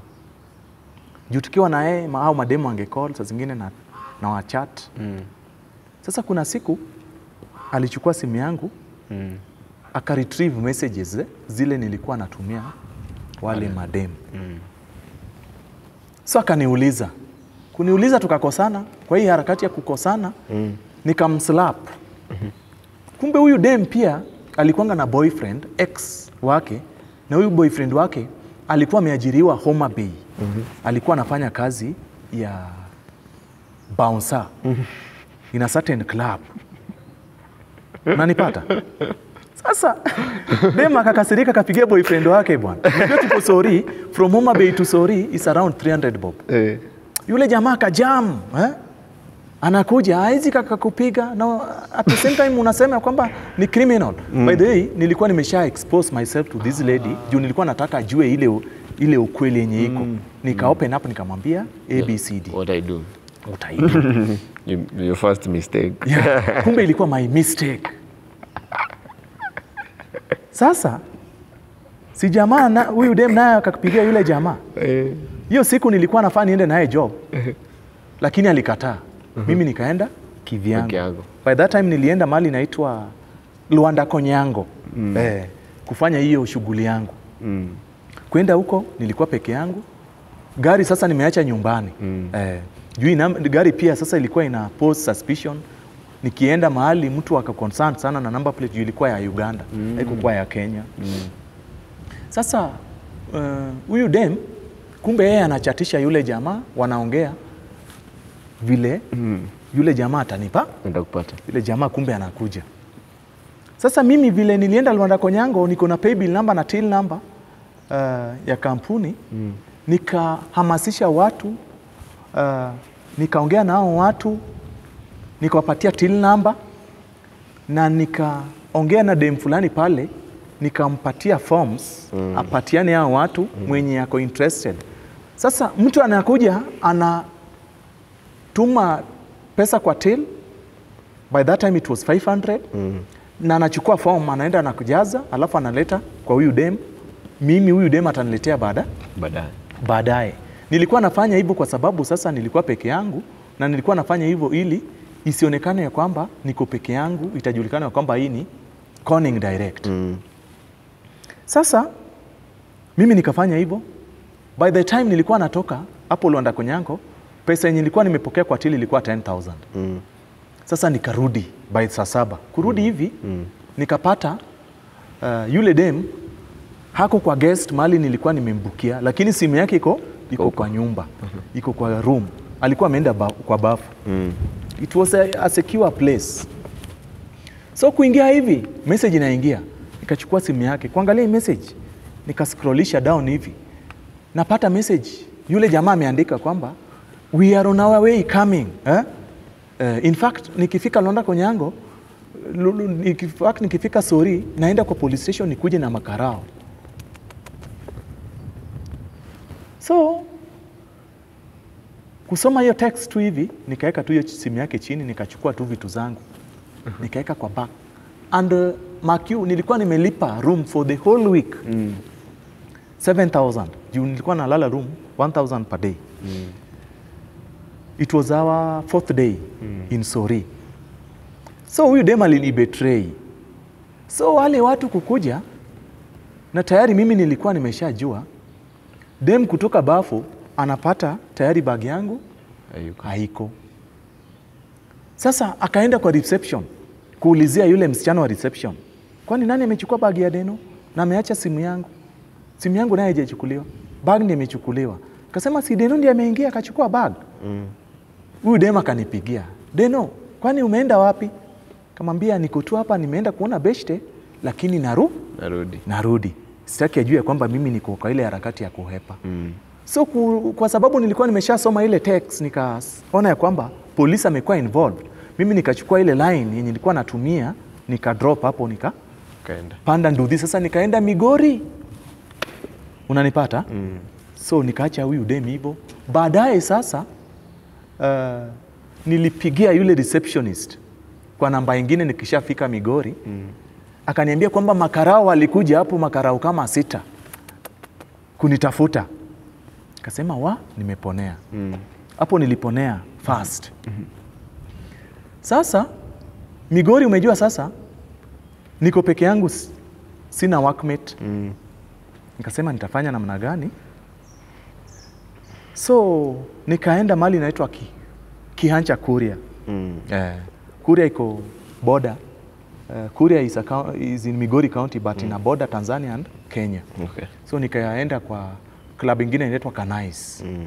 So kwenda kwa hii club, umejua niko desperate, nataka pesa. Juu ile pesa yani nimeshazoea kupata pesa daily, on a daily basis. So sitaki shughuli yangu isimame. Nikaenda pale Kanais, nikanunua drink. By the way, mimi sikunywi pombe. So nilikuwa tunanunua Del Monte, alafu natulia mahali. So nikaulizia one of the ladies kama naweza pata msichana yote ambaye anajua kusoma. Kaniambia kwamba wako wengi. So nikaongea na wawili, nikawafanyia induction hapo ndani, wakakubali. Lakini walikubali kwamba watakuwa wananisaidia daytime na by 5 watakuwa wanakuja kazi. Kasema it's okay. Sasa tukaenda mahali inaitwa Kegonga. Kegonga sasa tulikuwa tuna deal na watu wa bodaboda. Tuka introduce another strategy ya pikipiki sasa, kwamba tunapatiana pikipiki zile zinafanya kama M-Kopa. Kama zile simu za M-Kopa. Ukikosa kuzilipia zinakosa kufanya kazi. So this tactic was unique. So watu wakakuwa interested, wanataka kuona hizo pikipiki, watu wana register. My friend, people registered. People registered. Hiyo tu. Yani hakuna deposit, unalipa registration fee of 500, alafu kila siku utakuwa unalipa 220 shillings for 2 years. Kwa Nduthi. Alafu ukimaliza pikipiki na baki na kwa yako. People really registered. So niliona ile strategy ina convince watu haraka. Lakini sasa the harmful part of it, tulikuwa tunadili na watu wa bodaboda. Unajua bodaboda hata upande wa mob wanakuanga very very bad. So mimi niliogopa na sikukuwa naenda kwa scene wakati wanaenda kufanya registration ya pesa. So nilikuwa tunaenda tu na wahamasisha. Then the following day, our ladies ndio walienda, wakaongelesha, wakaregister, wakatuma pesa. So nikatoka hapo nikaenda mali naitwa Ntimaru. Kwenda Ntimaru, kumbe kuna jamaa fulani wa bodaboda alikuwa amegoogle hii Zidisha Microfinance, akapata kwamba Zidisha Microfinance ina deal tu na mambo na pesa, lakini asset financing bado haikuwa inapatiana. So akaanda wale wasichana Ntimaru. Saa hizo mimi niko Ntimaru lakini siko kwa scene of crime. Mimi niko tu kwa hoteli nashika zile simu. Wale mademo wakanipigia, Dennis, tumeshikwa, tunapelekwa Ntimaru police station. By that time nilikuwa na almost 70,000 cash. Nikasema kama mmeshikwa, wacha nikuje. By the way nilijipeleka huko, nikasema mimi nilikuwa na pamoja nao, na hii kazi sisi tuko na mdozi wetu, sasa kama mnamtafuta naweza nikawapeleka mali ako. Mimi nikapatiana namba fake, namba ya ex colleague wangu ambaye aliniacha, tulikosana na yeye. Okay. Na hiyo namba yule jamaa alienda akafunga juu watu walikuwa wanamsumbua. Yeye pia alikuwa anapatiana namba yake kwa field. So nikasema ni huyo ndio boss. So umejua kawaida ya polisi inakuanga pesa. Na nilikuwa na pesa ndio maana nilikuwa na hiyo courage. Nikapata DCI Mjaluo, nikamwambia bro, hao wasichana mimi niliwapata tu pale Sirare. Hawajui anything. Wakasema hakuna, hii ni crime. Sasa nyinyi lazima tumface the consequences of law. Nikamwambia sawa. Sawa majamaa. So pia umeenda ukashika pamoja na wao? Si sasa tumekuwa book 10 pamoja nao. Juu sasa tunajua ile kitu inafanyika. Sasa mimi nikasema nataka kuona DCIO tuongee. Nikatolewa. Unajua polisi akisikia tu unataka muongee, hiyo ni mambo na pesa. Nikawaambia bro, mimi nataka mtuachilie juu sasa hii kesi itatupotezea wakati, na mimi niko na mgonjwa kwa hospitali. Naomba tu muone tu vile mnanisaidia. Hao majamaa wakanisikiza, wakaniambia mnataka tuwasaidie namna gani? Nikasema mimi niko na 10k, naomba mchukue hiyo pesa mtuachilie. Juu kesi hata mkipeleka kotini, niko na cash bill mimi naenda kutoa, na at the same time hakuna kitu mnaenda kubenefit. Akasema hiyo hapo naye unaongea kama mwanaume, hapo umefikiria sana. Lakini nilijua ya kwamba inaenda kuniwezesha time. Alafu cash bill pia niliona maybe tutapigwa kila mtu cash bill, na sitaki kuharibia wale wasichana CV. So nikarix na hiyo 10,000 nikapatia polisi, tukaachiliwa. So kuachiliwa, wakati huo corona ilikuwa imeanza. Unanipata? Sasa groupings ilikuwa imebaniwa na government. So hii kitu ilinigonga kweli kweli. Na sikukufa moyo. Nilienda mpaka Mombasa. Kwenda Mombasa nikaenda Kwale County, Diani. Wakati corona ilikuwa inaanza. So nikafanya hapo Diani na ile strategy ya microfinance bado tu, ile ya loaning. Nikachana na ya bodaboda sasa. Ya loaning nikarudi kwa ile ya loaning. Kaona bodaboda iko na swara mingi. Iko na swara mingi, alafu in case of mob, unajua watu wa bodaboda wanakuwa direct. So nikasema heri ni deal na mama mboga. So nikaenda Diani, nikaongelesha watu, nikaenda kwa certain market inaitwa Posta. Kwa sababu ya corona walihamisha watu wakapeleka soko ya Posta. So mimi nikaenda pale nikajitambulisha. Huyu jamaa kanipatia nafasi, nikaongelesha watu wale wa mama. Watu wakasema hii shirika ni mzuri sana. Hawajaisikia shirika kama hiyo. Hii itasaidia watu. Sasa nilikuwa peke yangu by that time. Na kwa sababu sasa hiyo siku nilienda tu kuwaongelesha, hawakukuwa wanafaa waregister hiyo siku. Nikawapatia date. So mimi baada ya kuwaongelesha nikarudi kurecruit sasa watu ambao watanisaidia. Sasa hapo ndio nilichukua msichana anaitwa Yasmin. Yasmin Mangale, ni Mduruma. So huyu Yasmin tukaenda na yeye pale, hakukuwa anajua chochote. Mimi nikaongelesha hao watu tena, nikamwambia sasa ukitaka kuregister lipa kwa ile till number. Watu wakasukuma pesa. Nika reduce registration fee to 400 sasa. Watu walipump pesa pale. Pesa ikafika 12,000. Sasa vile pesa ilifika 12,000,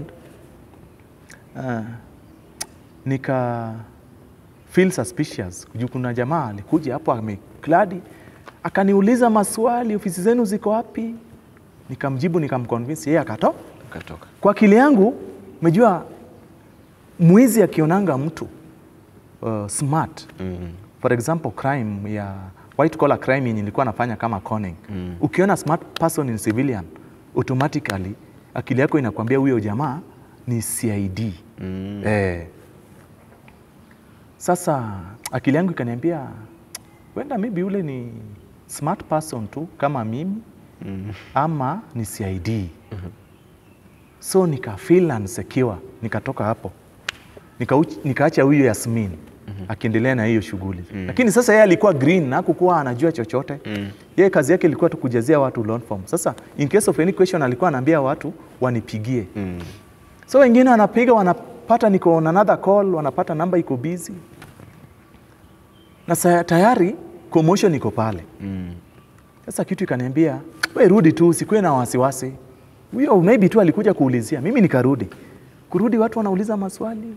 Oh, mara kuna shirika zingine zimekuja. Mara mimi pesa zangu zilipotea kwa chama. Wengine kuna ile suspicion. Nikawa convince. Sasa hizo pesa umejua pesa inaongezeka. Ikafika wakati sasa till number mimi kwenda kucheck balance niko na 18,000. Nikatoka hapo, nikasema sasa watu watu wametosha. Hatuwezi tukachukua kila mtu. Watu wakasema kumbe hii kitu ni ukweli. Juu ingekuwa huyu jamani mwizi, baada angeendelea na hii shughuli. Watu wakakuwa convinced, tukatoka. Tukaenda kwa hoteli, tukakaa na huyu Yasmin, tukakunywa, tukakula, nikampatia 1,500 yake akaenda. Mimi nikachukua pesa zangu, nikarudi. In fact, that same day ndio sasa, first case ya corona ilikuwa imetangazwa na Mutai Kagwe saa 10 ya kwamba kuna one case ya corona in Kenya. Sasa usafiri kabaniwa. Sasa hapo ndio niliendanga Mombasa. Juu sasa nataka kurash. Kwenda Mombasa nikachukua Uber mpaka airport. Nataka kurudi Nairobi. Juu safari ya basi imebaniwa. Sasa nikaenda, hawakukuwa wameban the same day, walikuwa wamepatiana allowance. Sasa nikaenda airport, nikaulizia, juu mimi pia niko na ile wasiwasi maybe nafuata juu watu wa Safaricom pia walikuwa wamenicall ya kwamba kuna majamaa wanataka kufanyiwa reversal. Sasa mimi nilikuwa nawapatia go ahead. Sasa wanatoa pesa kwa till number ili wasifunge. In fact hiyo simu ya Safaricom ndio ilinifanya sasa ni rush. Sasa nikakuwa na wasiwasi maybe naweza nikashikwa hii eneo. Sasa lazima niondokee tu haraka. Nikaenda nikachukua flight. Nilikuwa nadhani flight ni 4,500 vile nilikuwa najua kitambo. Kufika pale nikaambiwa flight ni 6,700. Mimi nikalipa tu uondokea tu kwa nikaondokea nikashuka hapo Jomo Kenyatta na Jumbo Jet. Sasa corona ikaisha. Corona kuisha, umejua sasa nimesota nyumbani. Sina do. Wenye ulirudi nilienda ushago. Na ukatulia tu nikatulia tu mambo mingi. By that time bado nilikuwa na pesa zingine. Sasa umejua nimekula zile do zikaisha. Alafu nilikuwa na some few projects pia nilikuwa nafanya. After that, vile corona sasa iliisha, nikarudi. Sasa that one was 2021. Nikarudi Kwale kwa sababu niliona watu ni wajinga huko. Nikaenda sasa mahali inaitwa Lunga. Kwenda Lunga, nikaita Yasmin, yule dem tulikufanya na yeye. Si akakuja. Kukuja, tukaanza kazi Lunga market asubuhi mpaka saa 9. Kumbe kuna jamaa tuliai mkono wapi? Diani market alikuwa amekuja Lunga akaniona na ile shati nilikuwa nimevaa. Sasa Mungu naye ni nani? Huyu jamaa kukuja kwa scene kuniambiush. Yeye kitu ilimwambia enda ushtaki huyu jamaa kwa karao. Kwa sababu alikuwa anaenda Tanzania, alienda kwa wao maaskari wa boda. Akaripoti pale, akaambia watu ya kwamba nimeona kuna jamaa alikutukon pesa mingi huko Diani na ako pale ana kon watu wengine pale Lunga. Daka kidogo mimi nashtukia pikipiki imefika ile ya karao, ile ya patrol na plain cloth police officers wakakuja hivi. Kulikuwa na askari fulani hapo Masai na mwingine alikuwa Mkalenjin. Waliza nani anashughulika na hii mambo hii hapa? Najua tu ile accent ya polisi. Yeah. Nikasema tu hao ni makarao. Nikasema ni mimi. Ni mimi. Umejua saa hizo sina dopoa. Kuna tu pesa nilikopesha beshi yangu huko nyumbani ya kuanzisha hii miradi. Juu lazima ukuwe na pesa ya kutravel here and there. So huyu jamaa alikopesha 10k. Lakini watu wamesha tuma pesa kwa till almost 15,000. So till iko na 15,000 pamoja na ile 10,000 nilikuwa nimekopesha, nimeshatumia zingine za kwa transport, niko na like 23,000. So hao wakajitambulisha kwamba sisi ni afisa wa hapa custom na tunataka uandamane na sisi mpaka police station. Juu kuna jamaa ameriport huko ya kwamba whatever you are doing is not legal. Bro, nikapelekwa huko. Umejua saa hizi Yasmin ameenda kununua maji ya kunywa. Umejua huko kupata maji ni ngumu juu watu wanatumia tu maji ya chupa. Juu ni salty water. So vile Yasmin alirudi, mama mwingine anamwambia kwamba kwani wewe hujashikwa? Yule mwenzako ameshikwa, amepelekwa police station. Huyu dem kusikia hivi yeye akachukua pikipiki akahepa. Mimi nikapelekwa. Kupelekwa police station wakati niko kwa Nduthi, juu nilibebwa na pikipiki. Sijanyang'anya simu yangu. Sasa mimi saizi nafanya transaction, natoa pesa kwa ile till, napeleka kwa ile namba ya Sahara, from namba ya Sahara na transfer kwa namba yako, kwa namba yangu. Nika succeed kuzituma. Sasa kufika station nikanyang'anywa simu, nikaanza kupigwa search, nikatolewa manguo zote, wakaangalia kama niko na mark, wananipiga picha. Baada ya kunipiga picha nikabukiwa inside police station sasa. Inside the cells. That time kuna vitu zangu nilikuwa nimeacha kwa guest room. Nikaulizwa vitu zako ziko wapi? Nikawaambia. So tena Land Cruiser ikakuja ikanichukua, tukaenda nao mpaka mahali nilibook guest room pale. Wakachukua vitu zangu hapo. Tukarudi tena station. So police station unapelekwa wapi? Police station ulipelekwa wapi? Police station ni Lungalunga. Okay. Lungalunga police station. Sasa after that nikaingizwa ndani, sasa ilikuwa usiku. So the following day wale wa mama sasa wakakuja wale complainants. Na mimi nikaitwa. DCI akaniuliza unataka sasa tukusaidie namna gani? Si uregeshea watu pesa zao. Nikasema mimi sina shida.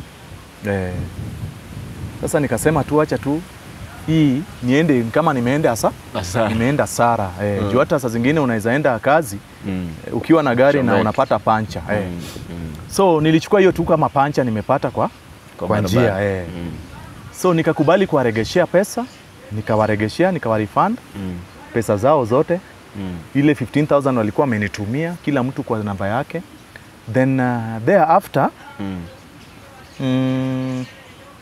nikarudishwa ndani tena. Hao maafande wakaniambia umemalizana nao watu, lakini sasa sisi pia lazima utulinde. Sasa sisi unatufanya namna gani? Nikawauliza sasa nyinyi mnataka namna gani? Sisi nataka hii kesi iende mahakamani. Na kama wewe hutaki iende mahakamani, basi wewe tupatie 100,000. Juu tuko watu 6.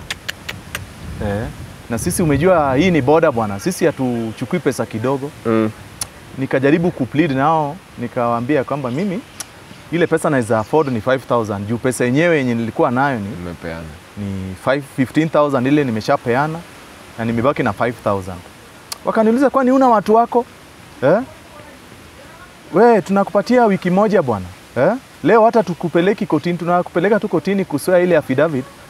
Asking for more days. Bado tutakaa na wewe hapa mpaka usanye pesa. So wakati nilikuwa napelekwa kotini, nilidhani wanaenda kunisomea plea. Kumbe hao watu wanaenda tu ku apply for miscellaneous application. So kufika pale wakaitisha 21 days. 21 days. Kumbe target yao watu ni kunieka ili hizo 21 days nikuwe nimepiga simu nyumbani, watu wa nyumbani wakuwa wameshasanya ile 100,000 niwapatie mimi niachiliwe. So nikarudi back. Kurudi back, kama nimekuwa disappointed sana juu sasa kulala kwa simiti bro for 21 days ni kazi ngumu. Sasa mimi nikasema wacha tu nivumilie. Nilivumilia mpaka 21 days zikaisha. Sasa siku yenye nilikuwa napelekwa kotini, nikaenda. Kuenda, magistrate akaingia, akajitambulisha mimi ni Sandra Ugot, nikasema huyu ni Mjaluo. Na mimi ndio nitakuwa na proceed na hizi cases za leo. Sasa mimi nikasema nataka kuongea na lugha ya Kijaluo, niongeleshe ile magistrate ndiye atanielewa kwa undani. Juu nimeshajua ya kwamba ni Mjaluo. So mimi nikasomewa plea, nikakubali, nikainua mkono. Nikasema mimi nitaongea kwa lugha ya Kijaluo. Nikajifanya sijui Kizungu, sijui Kiswahili. Wakaita translator. Hakukuwa na translator Mjaluo. Magistrate akasema let us just proceed, Mr. Prosecutor. That is my local language. Nikasema Kijaluo, nikaomba magistrate. Mimi yenyewe nilikuwa nimetumwa kazi na boss wangu pamoja na msichana fulani mwenye tunafanya naye my colleague. Lakini sasa cha kushangaza, msichana aliachiliwa akaenda na mimi nikaingizwa ndani. Sikujua kwamba ile kitu tunafanya ni scam. Sasa magistrate akanisikiza, akaniambia being that it is a criminal case, mimi siwezi nikakuachilia.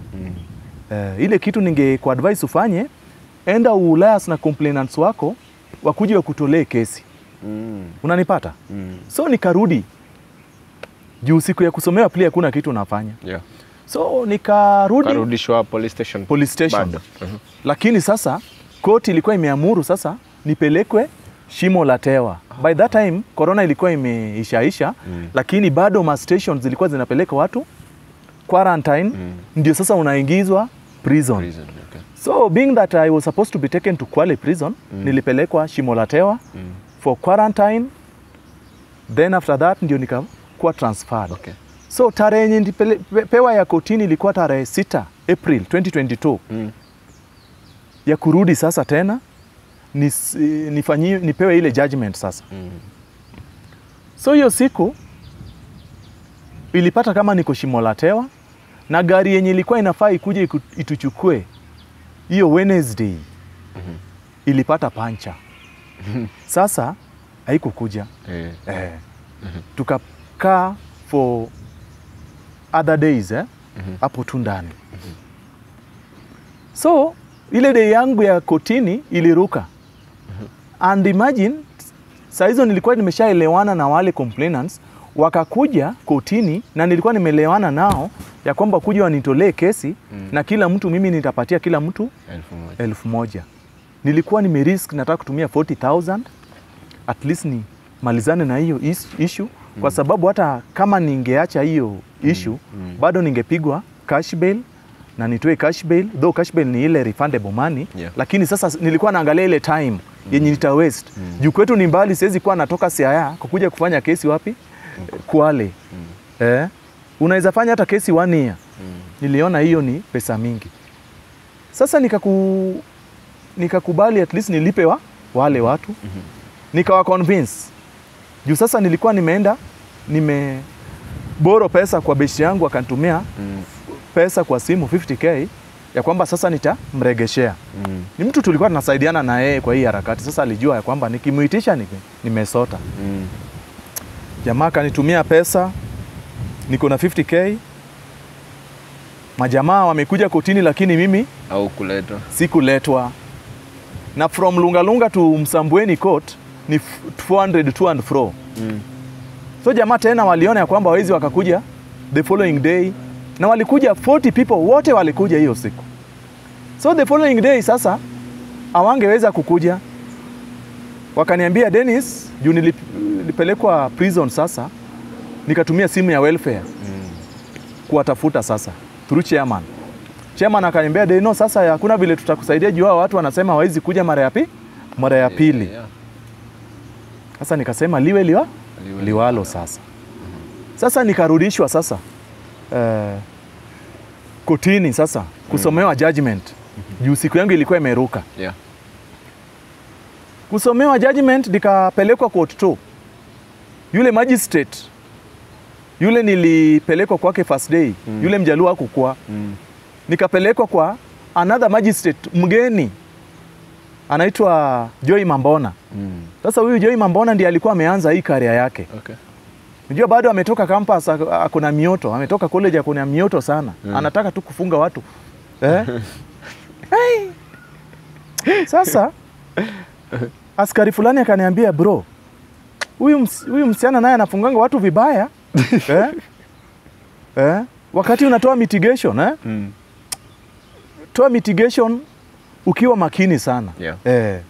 Mitigation ni malilio. So akanisomea, akakuja akanisomea mashtaka akawamba kulingana na vile ulikuwa umehojiwa na probation. Probation hawangeweza kukuchukua kwa sababu wewe ni mtu ambaye alikuwa tu anahamahama. Part of judgment anaendelea kusoma. Kwa hivyo wewe uliplead guilty na mahakama imeamua kukufunga mwaka moja. Nikasema mjua nilikuwa na expect nitafungwa hata miezi 6 ama 4 kulingana na vile yule magistrate wa kwanza niliambiwa alikuwa anafunga watu hizo miezi tu. Juu ni obtaining si kesi kubwa vile. Alafu pia pesa yenye nilikuwa na obtain pia ilikuwa pesa mingi. Sasa nimeshamaliziwa, sasa mimi nimekaa. Sasa ili gari sasa ya prison sasa itoke, lazima court iishe. Sasa hiyo siku kulikuwa na mzee alikuwa medifile school girl. Yeye pia alikuwa ameenda judgment. My friend, huyu mzee alipigwa 60 years. Dakika kidogo koti ikachange. Vile tu judgment yake tu ilianza tu kusomwa, makarao wakaanza kuingia. Ndani wengi sasa. Makarao wakajazana mpaka mlango ya koti ikajaa makarao. So kumbe walikuwa wameshajua ya kwamba huyu mzee anaenda kufungwa miaka mingi. Akafungwa 60 years. Akachukuliwa. Sasa yeye akaikwa kwa gari nyingine ndogo, anapelekwa Shimo la Tewa straight away.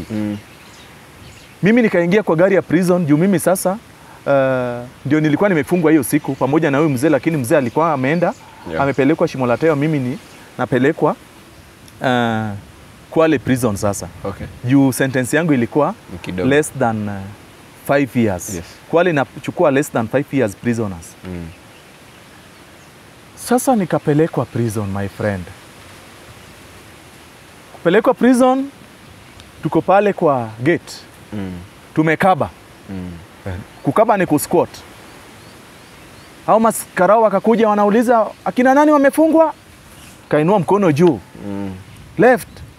Saa hizo niko na nywele treat nywele bro, niko na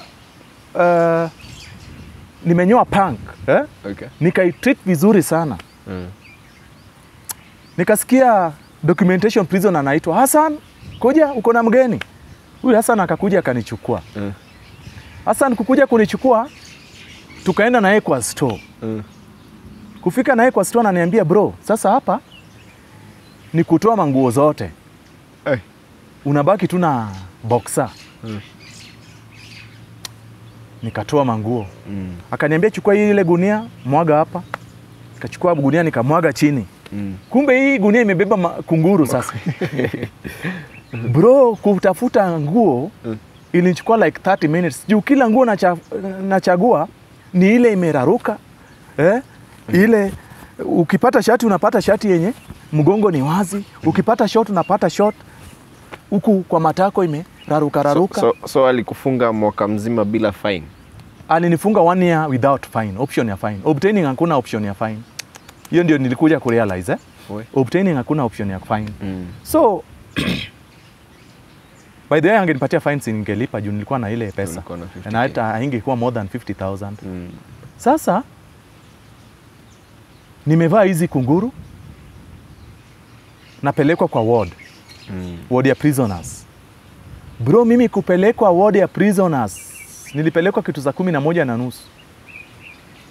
Kuingizwa tu hivi pap, wase wameanza kucelebrate. Kuna msanii ameingia ndani ya nyumba. Wananiita msanii.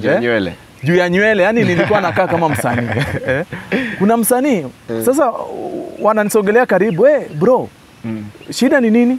Juu kila mtu sasa alikuwa na kipara. Unajua ukifungwa sheria ya huko ya kwamba lazima unyolewe.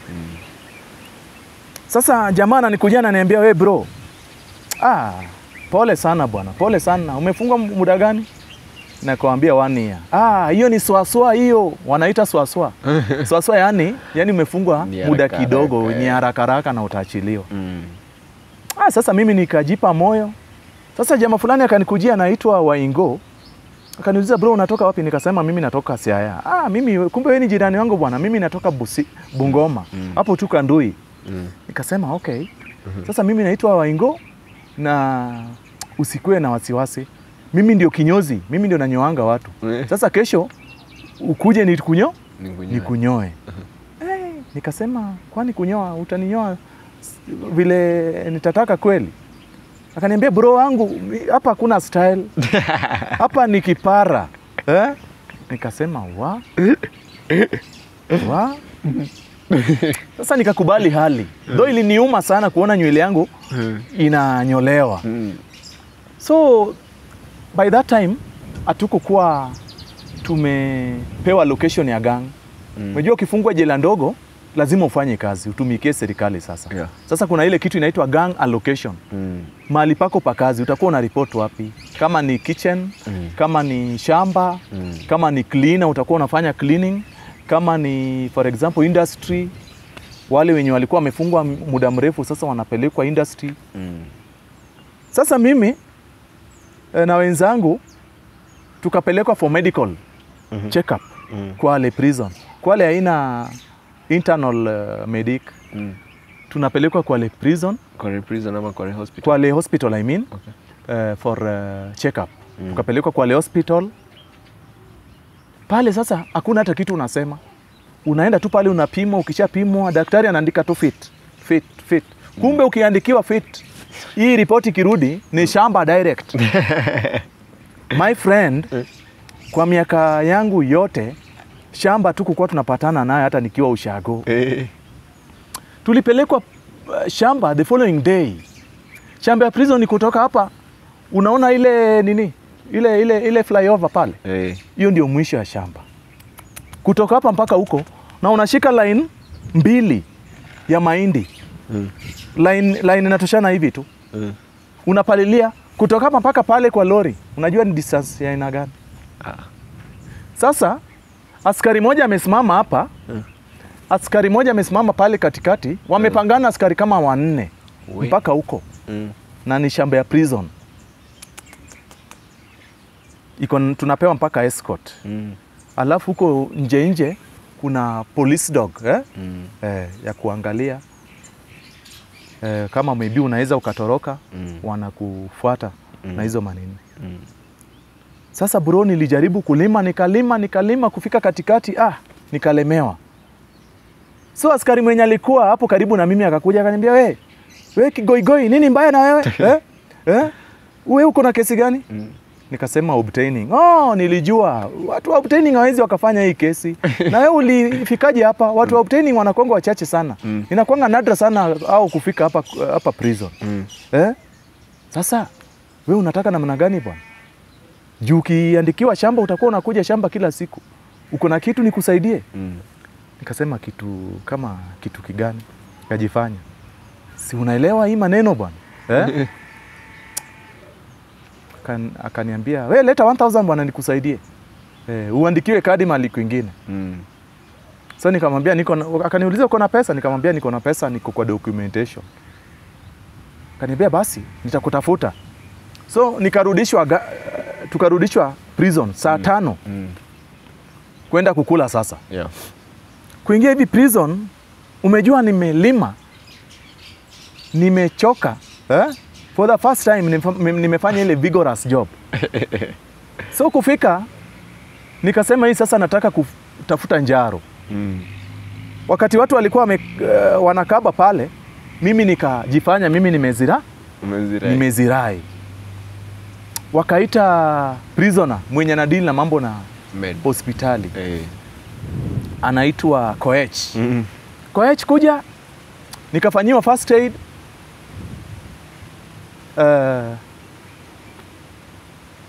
Nikasimama. Nikaambiwa wewe kaa tu hapo kwa kivuli. Sasa nikakaa, nikahesabiwa hapo, siku squat, hesabu ikapita. Alafu nikaenda kwa DOD sasa. DO ya hiyo siku. Nikasema ya kwamba si feel vizuri, naomba nipelekwe hospitali. Nikapelekwa hospitali. Kupelekwa hospitali mimi, nikaenda kwa ile madam mwenye alinifanyia check up. Nikamwambia madam, uliandika mimi niko fit na mimi ujue kuna wakati nili involve in accident, nikaanguka hii nini kapasuka hapa. So unaona hii ilishonwa. Sasa nikifanya vigorous job huwa na nosebleed. Sasa uliandika niko fit, nikapelekwa shamba na nimekuwa nikinosebleed, nashikwa na kizunguzungu mpaka naanguka. Akaandika barua to the prison sasa. So kuniandikia hii barua keshowe, vile tuliamka, hesabu ya kwanza, mabusu akiamka, unatoa ripoti ya nyumba. In charge anatoa ripoti ya nyumba. So mimi nilienda kwa in charge, nikamwambia kwamba mimi ni mgonjwa. Nikasimamia ugonjwa sasa. Tena nataka niregeshwe hospitali. Sasa nataka kusumbua tu. Juu sitaki shamba. Sasa nikasimamia ugonjwa, nikasema nimekuwa nikinosebleed hata sijalala. Huyu Koech akanisaidia. Juu alikuwa mtu wa bara mwenzangu. Akanisaidia. Akasema yenyewe huyu jamaa amenisumbua sana. Amekuwa kinosebleed the whole night. Akasikizwa, juu ndio sasa anatushughulikia upande wa medical. Sasa sikuenda gang ya shamba hiyo siku. Nikapumzika 2 days. Nikapeleka kadi sasa kwa docs. Ibadilishwe sasa iandikiwe gang nyingine ya cleaner. Kufika pale tulikuwa na afande mama pale kwa documentation. Umejua documentation iko kwa gate. Sasa mafande wanawake wanafika mwisho kwa gate. Vile ilikuwa prison ya wanaume. So huyu mama nilimpata kwa mood mbaya, alikuwa ametoka kwa leave.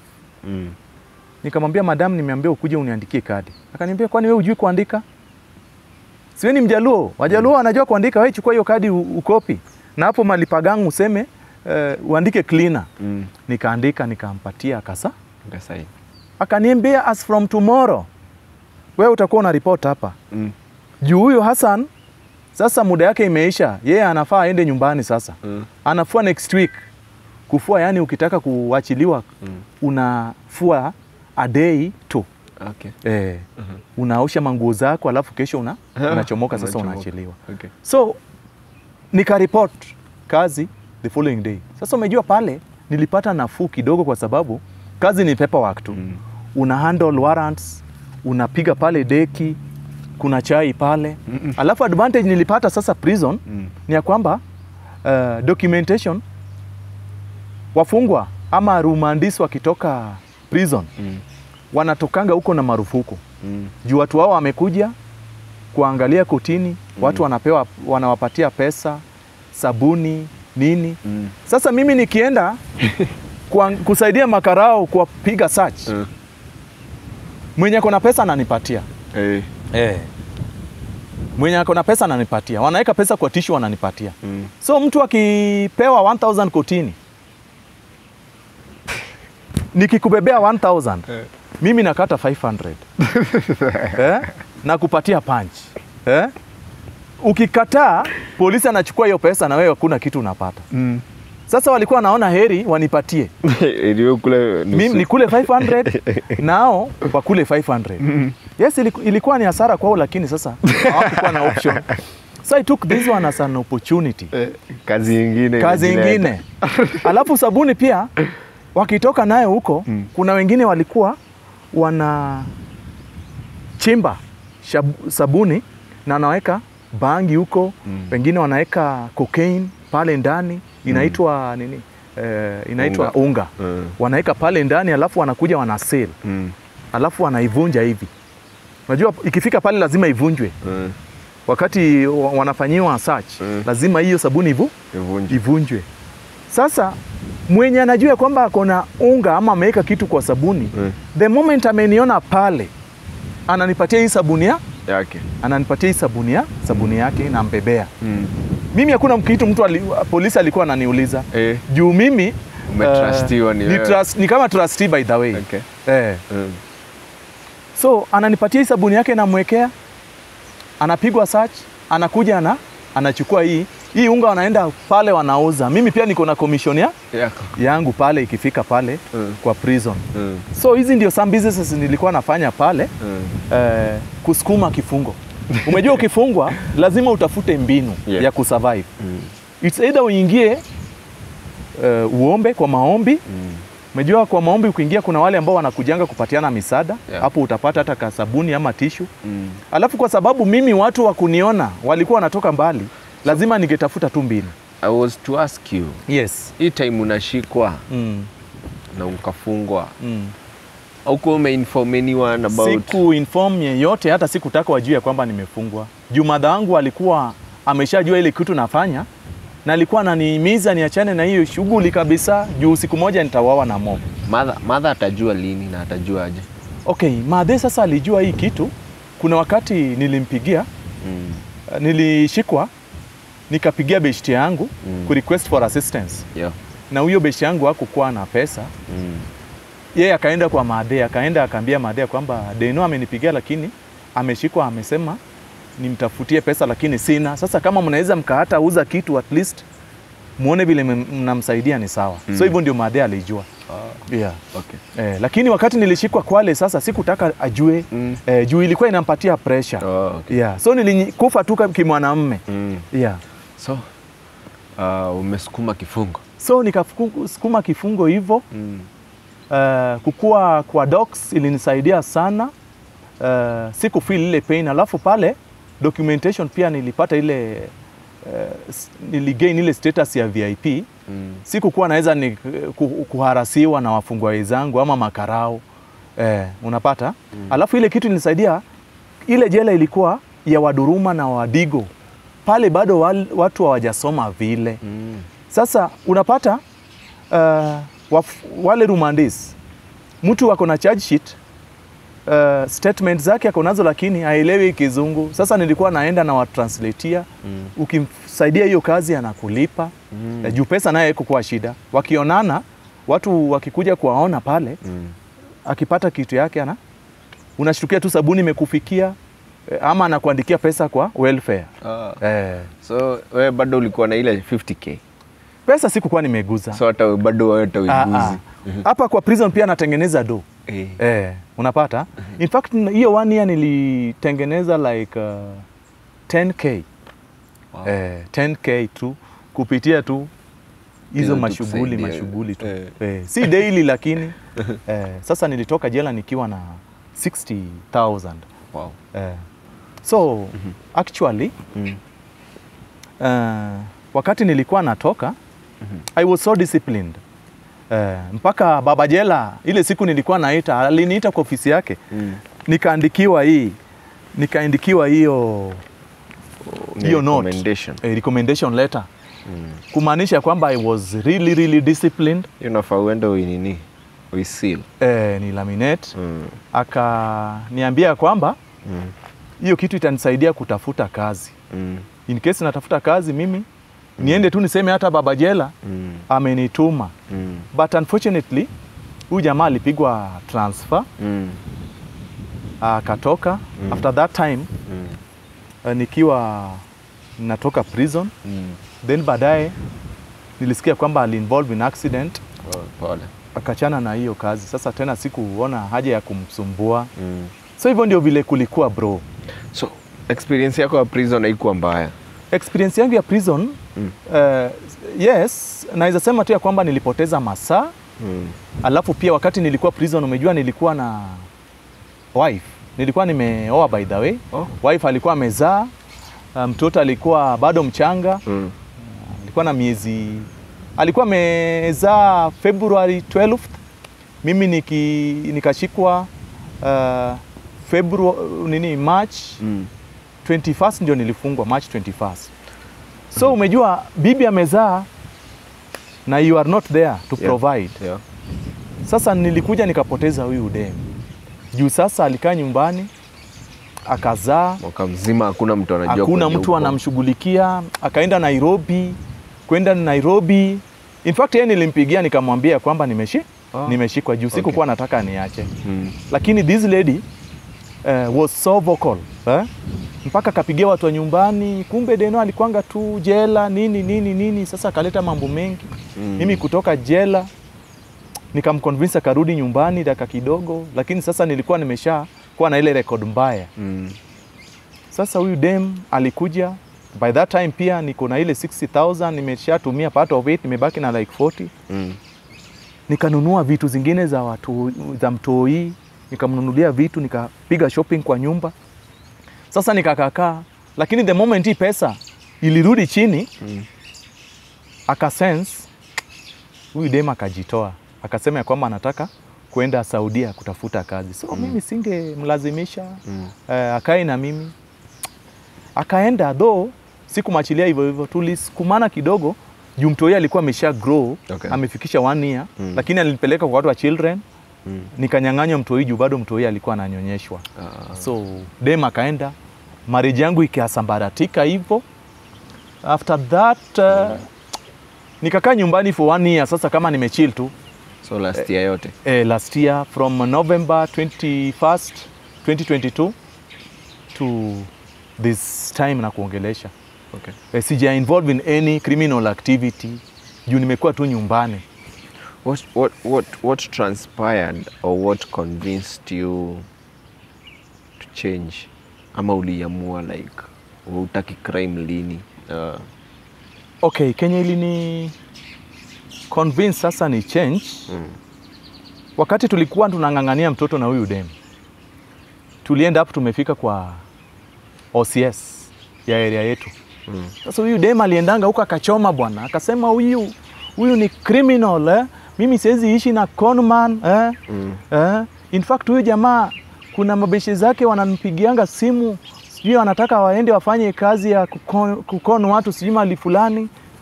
Mafande huyu jamaa si mtu mzuri. So huyu afande akaniuliza, Deno, is it true huyu dem anasema kwamba wewe ni conman? Nikamwambia yes, it's true, nilikuwa na con watu lakini nilishikwa nikaacha. Lakini nilikuwa very disappointed. Mpaka vile huyo jamaa aliniacha, yani mimi nikitembea nilikuwa nimejidharau. Nasema kama huyu dem anaweza ni ongelesha hivi na ananiongelesha hivi mbele ya ofisa, itakuaje? In case anything ifanyike itakuwa namna gani? Alafu after that huyu dem alizidi akanichafua na watu wa area, unaona? Mabeshte zangu watu mpaka ikajulikana kwamba mimi nimeaishikwa. Sasa kila dem amesikia hiyo story ya kwamba mimi nimeaishikwa nikapelekwa prison. Anajitenga na mimi, marafiki anajitenga. Sasa mimi nikaishi kwa hiyo maisha, nikasema So ukitoka prison bado ulikuwa toka prison ukikujanga kuendelea na job? Mimi nilikuwa na bado na hiyo intention ya kuendelea. Because it was the only way of survival.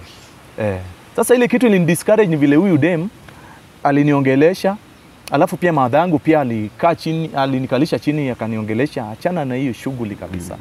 Jaribu utafute kazi.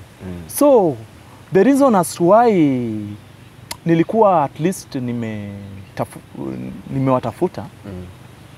Umejua kuacha crime ni kazi ngumu sana. It's very difficult kuacha crime. Alafu conning is a white collar crime. Wewe utakuwa tu unafanya kazi yako, hakuna any damu unamwaga. So ukifanya hii kazi utakuwa unaiona kama kazi ingi. Lakini bro, at the end of it, ujue ya kwamba pesa ya wizi imelaniwa. Either umemwaga damu ama either mtu anakulilia tu ya kwamba amenipora. Wacha Mungu atamo.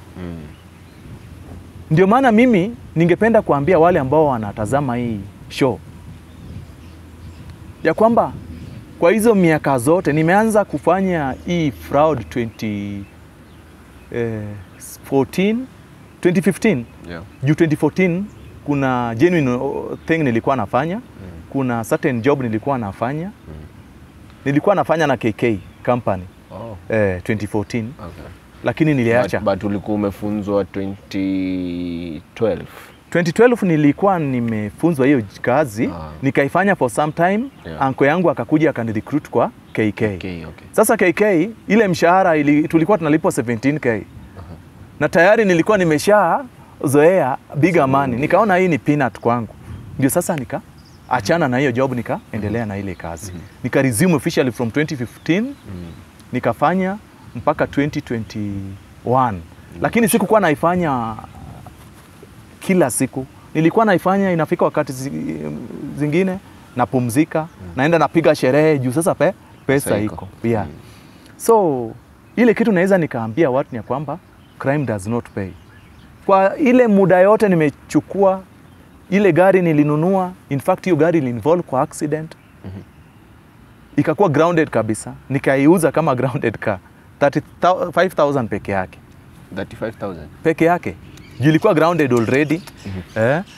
Na bado ilikuwa na number plate ya UG. Ilikuwa na number plate ya UG, lakini sasa si mwenye alinunua alipeleka tu maybe akachukua akachomoa parts. Then apart from that, biashara zile nilikuwa nafungua zilikuwa zinaanguka. Ukifungua M-Pesa unaeka kadema na kuoperatia, dema anatoroka na do. Ukipata dem, for example, mnaanza kuishi, anashika mimba hivi, kushika mimba, ana miskari, ameenda hospitali, unatumia do. So, yani nimekuwa kwa ile maisha ya kutumia pesa. Alafu mimi pia nilikuanga na ile generosity ingine hapo abnormal. Alafu watu walikuwa wameshagundua ya kwamba niko na do, na mimi mtu akinikujia uniambia kwamba bro mimi niko na shida, nikiwa na do na kupatia tu. So kuna wale pia nimewasaidia. I hope Mungu pia atanisaidia for all that. So all I can say, crime does not pay. Saizi I'm jobless. Na the challenge niko nayo saizi ni ya kwamba siwezi apply any job whatsoever. Juu nikijaribu ku apply naambiwa requirement good conduct. Ni good conduct. Good conduct haiwezi toka. Juu nimekuwa blacklisted. Na ni procedure ndefu sana ili zile fingerprints zako zitolewe na CID. Lazima utakuwa umehongana. So saizi sina job. Zile biashara nilikuwa nafanya zilianguka. Pesa imeisha. Option tu ni kurudi kwa ile kazi genuine.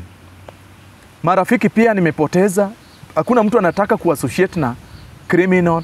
You the moment mtu ameonekana anatembea na wewe, wanasemanga show me your friend, I show you who you are. Yeah. Sasa that's the challenge, part of it napitia so far. Wow. Yeah. So venye ulitoka prison ulirudi kwenyu? Nilirudi nyumbani definitely. Na bado sasa bado uko mtaani? Nilirudi nyumbani, nikakaa nyumbani. Sasa huku Nairobi nilikuja tu ku visit my friends.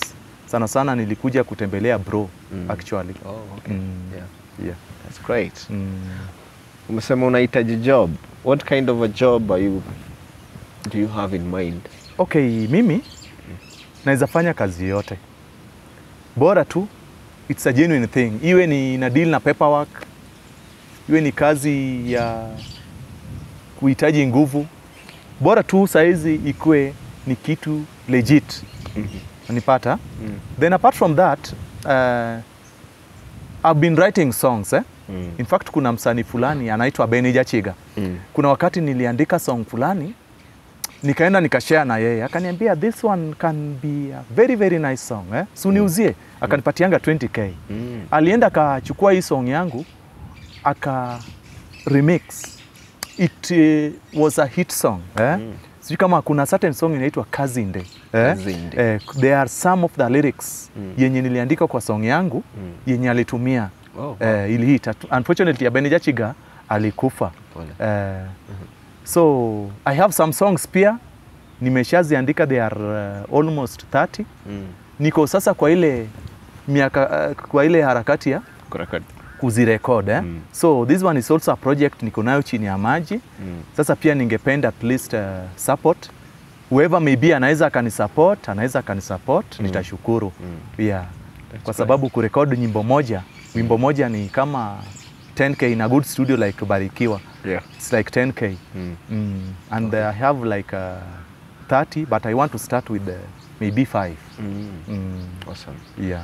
So if there is someone mwenye amesikiza story yako na anafeel anaweza kuokolea, anaweza kufikia through namba gani? Okay, in case mtu anaweza kanihitaji maybe for anything, anataka maybe aniite maybe kwa kikao nifundishe, kwa sababu kuna zile institutions huwa zinaita watu wengine kuja uongee nao mavijana. Pia guidance unaweza ukanireach. Maybe kama kuna any support unaweza ukanipatia. Kuna ka job fulani unataka tuchape na wewe ile genuine, unaweza ukanireach through these numbers 07 97 314 300. That's my Safaricom number. That's great. Yeah. Awesome. Since umetoka hapo hivi nje, I know kuna opportunities mingi hata zimekupata wewe mwenyewe za kurudilia crime. Na pia najua kuna sasa bado wanapiga white collar crime. What advice would you give them?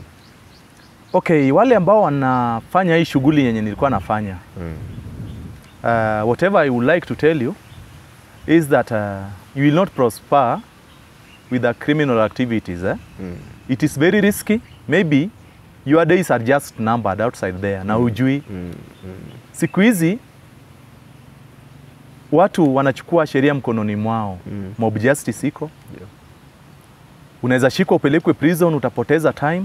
Like in my case nimepoteza ndoa, nimepoteza time. Nimeishi kwa ile mazingira yenye haifai, kwa sababu prison si mahali pazuri pa kuishi. Inapatiana ile kitu inaitwa mental torture. So the advice I would like to give you is just kwamba leave whatever you are doing. Just leave it. Try to get something genuine to do. Hiyo tu. Awesome. Yeah. That's great. Si tumefurahia sana Deno. Mimi nakwambia to God akupe the grace to move on in life. Na since umeamua to choose the right path, I know God hawezi kuacha nyuma. It might take a day or a year. Or even decades. Or even a decade. But what I know, God is a rewarding God. At the moment to share repent, na usha mwambia akupe another chance. Na asha kupea since amekutoa prison. I know all things zitakuwa fresh. So keep on hoping. Don't turn back. I won't turn back. Don't turn back. I won't turn I'm a testimony God anaweza pea msee a good chance ya ku transform your life. So from me to you, hope that God atakupea something big. Na all shall be well. Okay. Sawa. I'm hoping for the best. So I said tumepewa namba ya Dennis. If you have a job opportunity yenye una feel inaweza muokolea in one way or another, au pia unaweza msaidia in one way or another, use his numbers kufikia, itakuwa fresh. And if you have watched us to this far and you haven't liked this video, kindly like this video. Inasaidianga sana. Na pia if you know that this story can inspire someone hapo hivyo mtaani, share this video far and wide. Itakuwa fresh kabisa. So that was our time with Dennis. Tunabudila kukurequest subscribe if you haven't subscribed. It's the only way that you join the big Itugi family. And until our next video, if you have an interesting story that you love to share with us, hizi ndizo namba zetu. Na follow us on each and every social media platform kama Itugi TV. The guy ever behind the scenes anaitwa Derek. Follow him on each and every social media platform. And also follow me on each and every social media platform kama Mtoto Wa Sonko.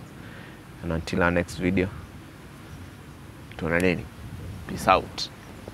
Thank you.